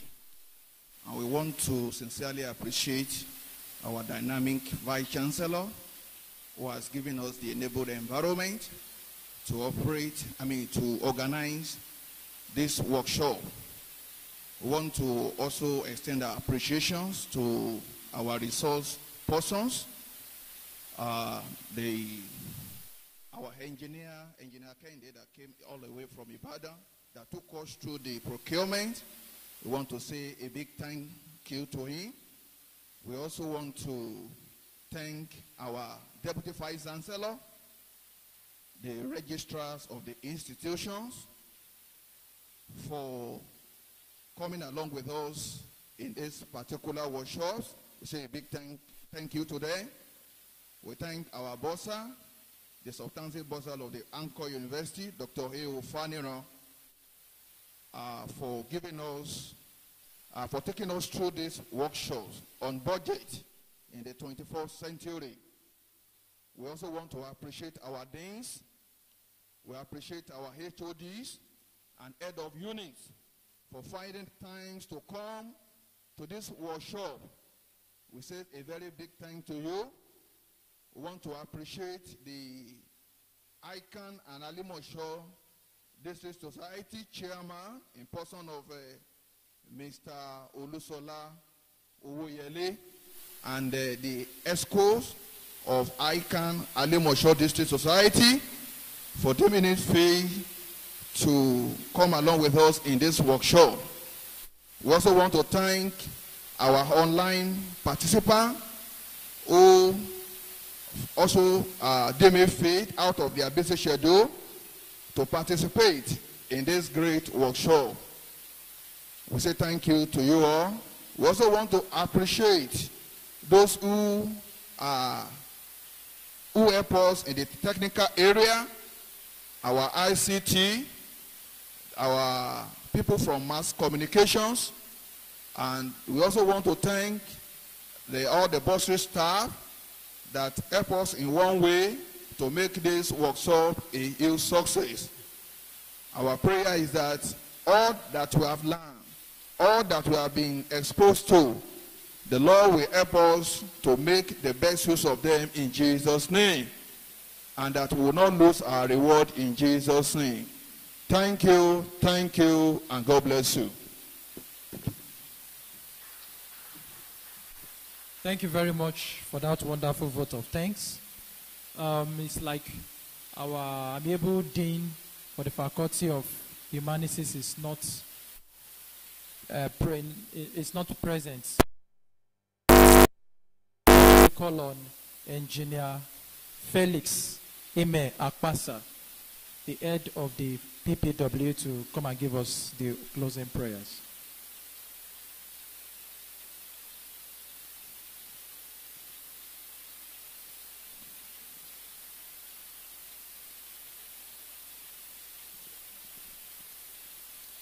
Let's pray together. Our Father, we thank you this afternoon for bringing us this far. Thank you for this grooming workshop on budgetary control, as well as procurement relevance in this 21st century practice of both funds allocation, expenditure, as well as accountability. We want to be at our best as an institution, and that's why you have carved this out at such a time like this for major stakeholders in this university. We please request, Lord, that all that we have learned will not just end in the books, but what is obtainable for standard practices in the university structure as far as finances are concerned. We pray you help us to practice accordingly in Jesus' name. We pray that, Lord, you help us because your word says, let all things be done decently and in order. we please request that graces that we need to make the lines to be straightened from the crookedness of the previous practices we've not done well. Help us to look inwards again and do perfectly well moving forward in Jesus' name. All the relevant offices that need to key into these best practices, you help us that we'll do it without conflicts or personal interests or conflict of purposes, so that, Lord, at the end, we'll be able to achieve that which is required of us. As we go from here, we pray all the resource persons, will strengthen them. All those that have given out one way or the other, all that has been given out, you replenish 100-fold in Jesus' name. We pray for those who have attended. You will help us not to be forgetful hearers. Thank you, because we know it is done. And we all ask that as we join hands together to walk our fingers to the bones, to make Anchor University what it ought to be, grant that this vision will not go down the drain. We're grateful because we know you've heard and answered. In Jesus' name we pray. Amen. Thank you very much, sir. We may kindly have a seat. So we use this medium to bring this workshop to a close. God bless you for coming. I think the next online is for us to receive our refreshments and take the group photograph. I don't know the strategy and communication, if they are available. Okay, so thank you very much for your time. God bless you. Don't be left behind. The flight is about to take off. Get your ticket for the 2022-2023 undergraduate admission today. If you're out for a university that offers quality education and excellent living standards, then Anchor University is the deal. With a minimum of 160 UTM score, you can choose from any of our programs in the Faculty of Law, Faculty of Humanities, Social and Management Sciences, and the Faculty of Natural, Applied and Health Sciences. You can also choose from any of our new courses like Nursing Science, Architecture, Public Health, Law, Environmental Management and Toxicology, or Medical Lab Science, all of which will be available by September. Anchor University at Ayabo, Lagos offers world-class education in a serene and secured environment with excellent facilities and distinguished lecturers. You don't want to miss a chance to get your tickets for this flight. Don't be late. To register for any of our programs, please visit www.aul.edu.ag. Students without UTME can all be admitted through the prep program. For more inquiries, please contact 0906 122 3042 or 0905 050 0021. Anchor University. Character, competence, courage. Don't be left behind. The flight is about to take off. Get your ticket for the 2022-2023 undergraduate admission today. If you're out for a university that offers quality education and excellent living standards, then Anchor University is the deal. With a minimum of 160 UTM score, you can choose from any of our programs in the Faculty of Law, Faculty of Humanities, Social and Management Sciences, and the Faculty of Natural, Applied and Health Sciences. You can also choose from any of our new courses like Nursing Science, Architecture, Public Health, Law, Environmental Management and Toxicology, or Medical Lab Science, all of which will be available by September. Anchor University at Ayabo, Lagos offers world-class education in a serene and www.aul.edu.ag. Students without UTME can also be admitted through the prep program. For more inquiries, please contact 0906 122 3042 or 0905 050 0021. Anchor University. Character, competence, courage. Don't be left behind. The flight is about to take off. Get your ticket for the 2022-2023 undergraduate admission today. If you're out for a university that offers quality education and excellent living standards, then Anchor University is the deal. With a minimum of 160 UTM score, you can choose from any of our programs in the Faculty of Law, Faculty of Humanities, Social and Management Sciences, and the Faculty of Natural, Applied and Health Sciences. You can also choose from any of our new courses like Nursing Science, Architecture, Public Health, Law, Environmental Management and Toxicology, or Medical Lab Science, all of which will be available by September. Anchor University at Ayabo, Lagos offers world-class education in a serene and secured environment with with excellent facilities and distinguished lecturers. You don't want to miss a chance to get a ticket for this flight. Don't be late. To register for any of our programs, please visit www.aul.edu.ng. Students without UTME can also be admitted through the prep program. For more inquiries, please contact 0906 122 3042 or 0905 050 0021. Anchor University. Character, competence, courage. Don't be left behind. The flight is about to take off. Get your ticket for the 2022-2023 undergraduate admission today. If you're out for a university that offers quality education and excellent living standards, then Anchor University is the deal. With a minimum of 160 UTME score, you can choose from any of our programs in the Faculty of Law, Faculty of Humanities, Social and Management Sciences, and the Faculty of Natural, Applied and Health Sciences. You can also choose from any of our new courses like Nursing Science, Architecture, Public Health, Law, Environmental Management and Toxicology, or Medical Lab Science, all of which will be available by September. Anchor University at Ayabo, Lagos offers world-class education in a serene and secured environment with excellent facilities and distinguished lecturers. You don't want to miss a chance to get a ticket for this flight. Don't be late. To register for any of our programs, please visit www.aul.edu.ng. Students without UTME can also be admitted through the prep program. For more inquiries, please contact 0906 122 3042 or 0905 050 0021. Anchor University. Character, competence, courage. Don't be left behind. The flight is about to take off. Get your ticket for the 2022-2023 undergraduate admission today. If you're out for a university that offers quality education and excellent living standards, then Anchor University is the deal. With a minimum of 160 UTME score, you can choose from any of our programs in the Faculty of Law, Faculty of Humanities, Social and Management Sciences, and the Faculty of Natural, Applied and Health Sciences.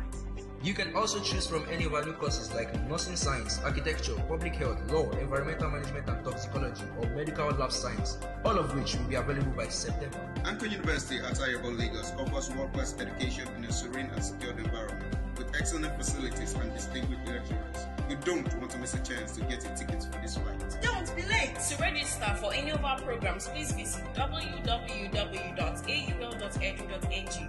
Students without UTME can also be admitted through the prep program.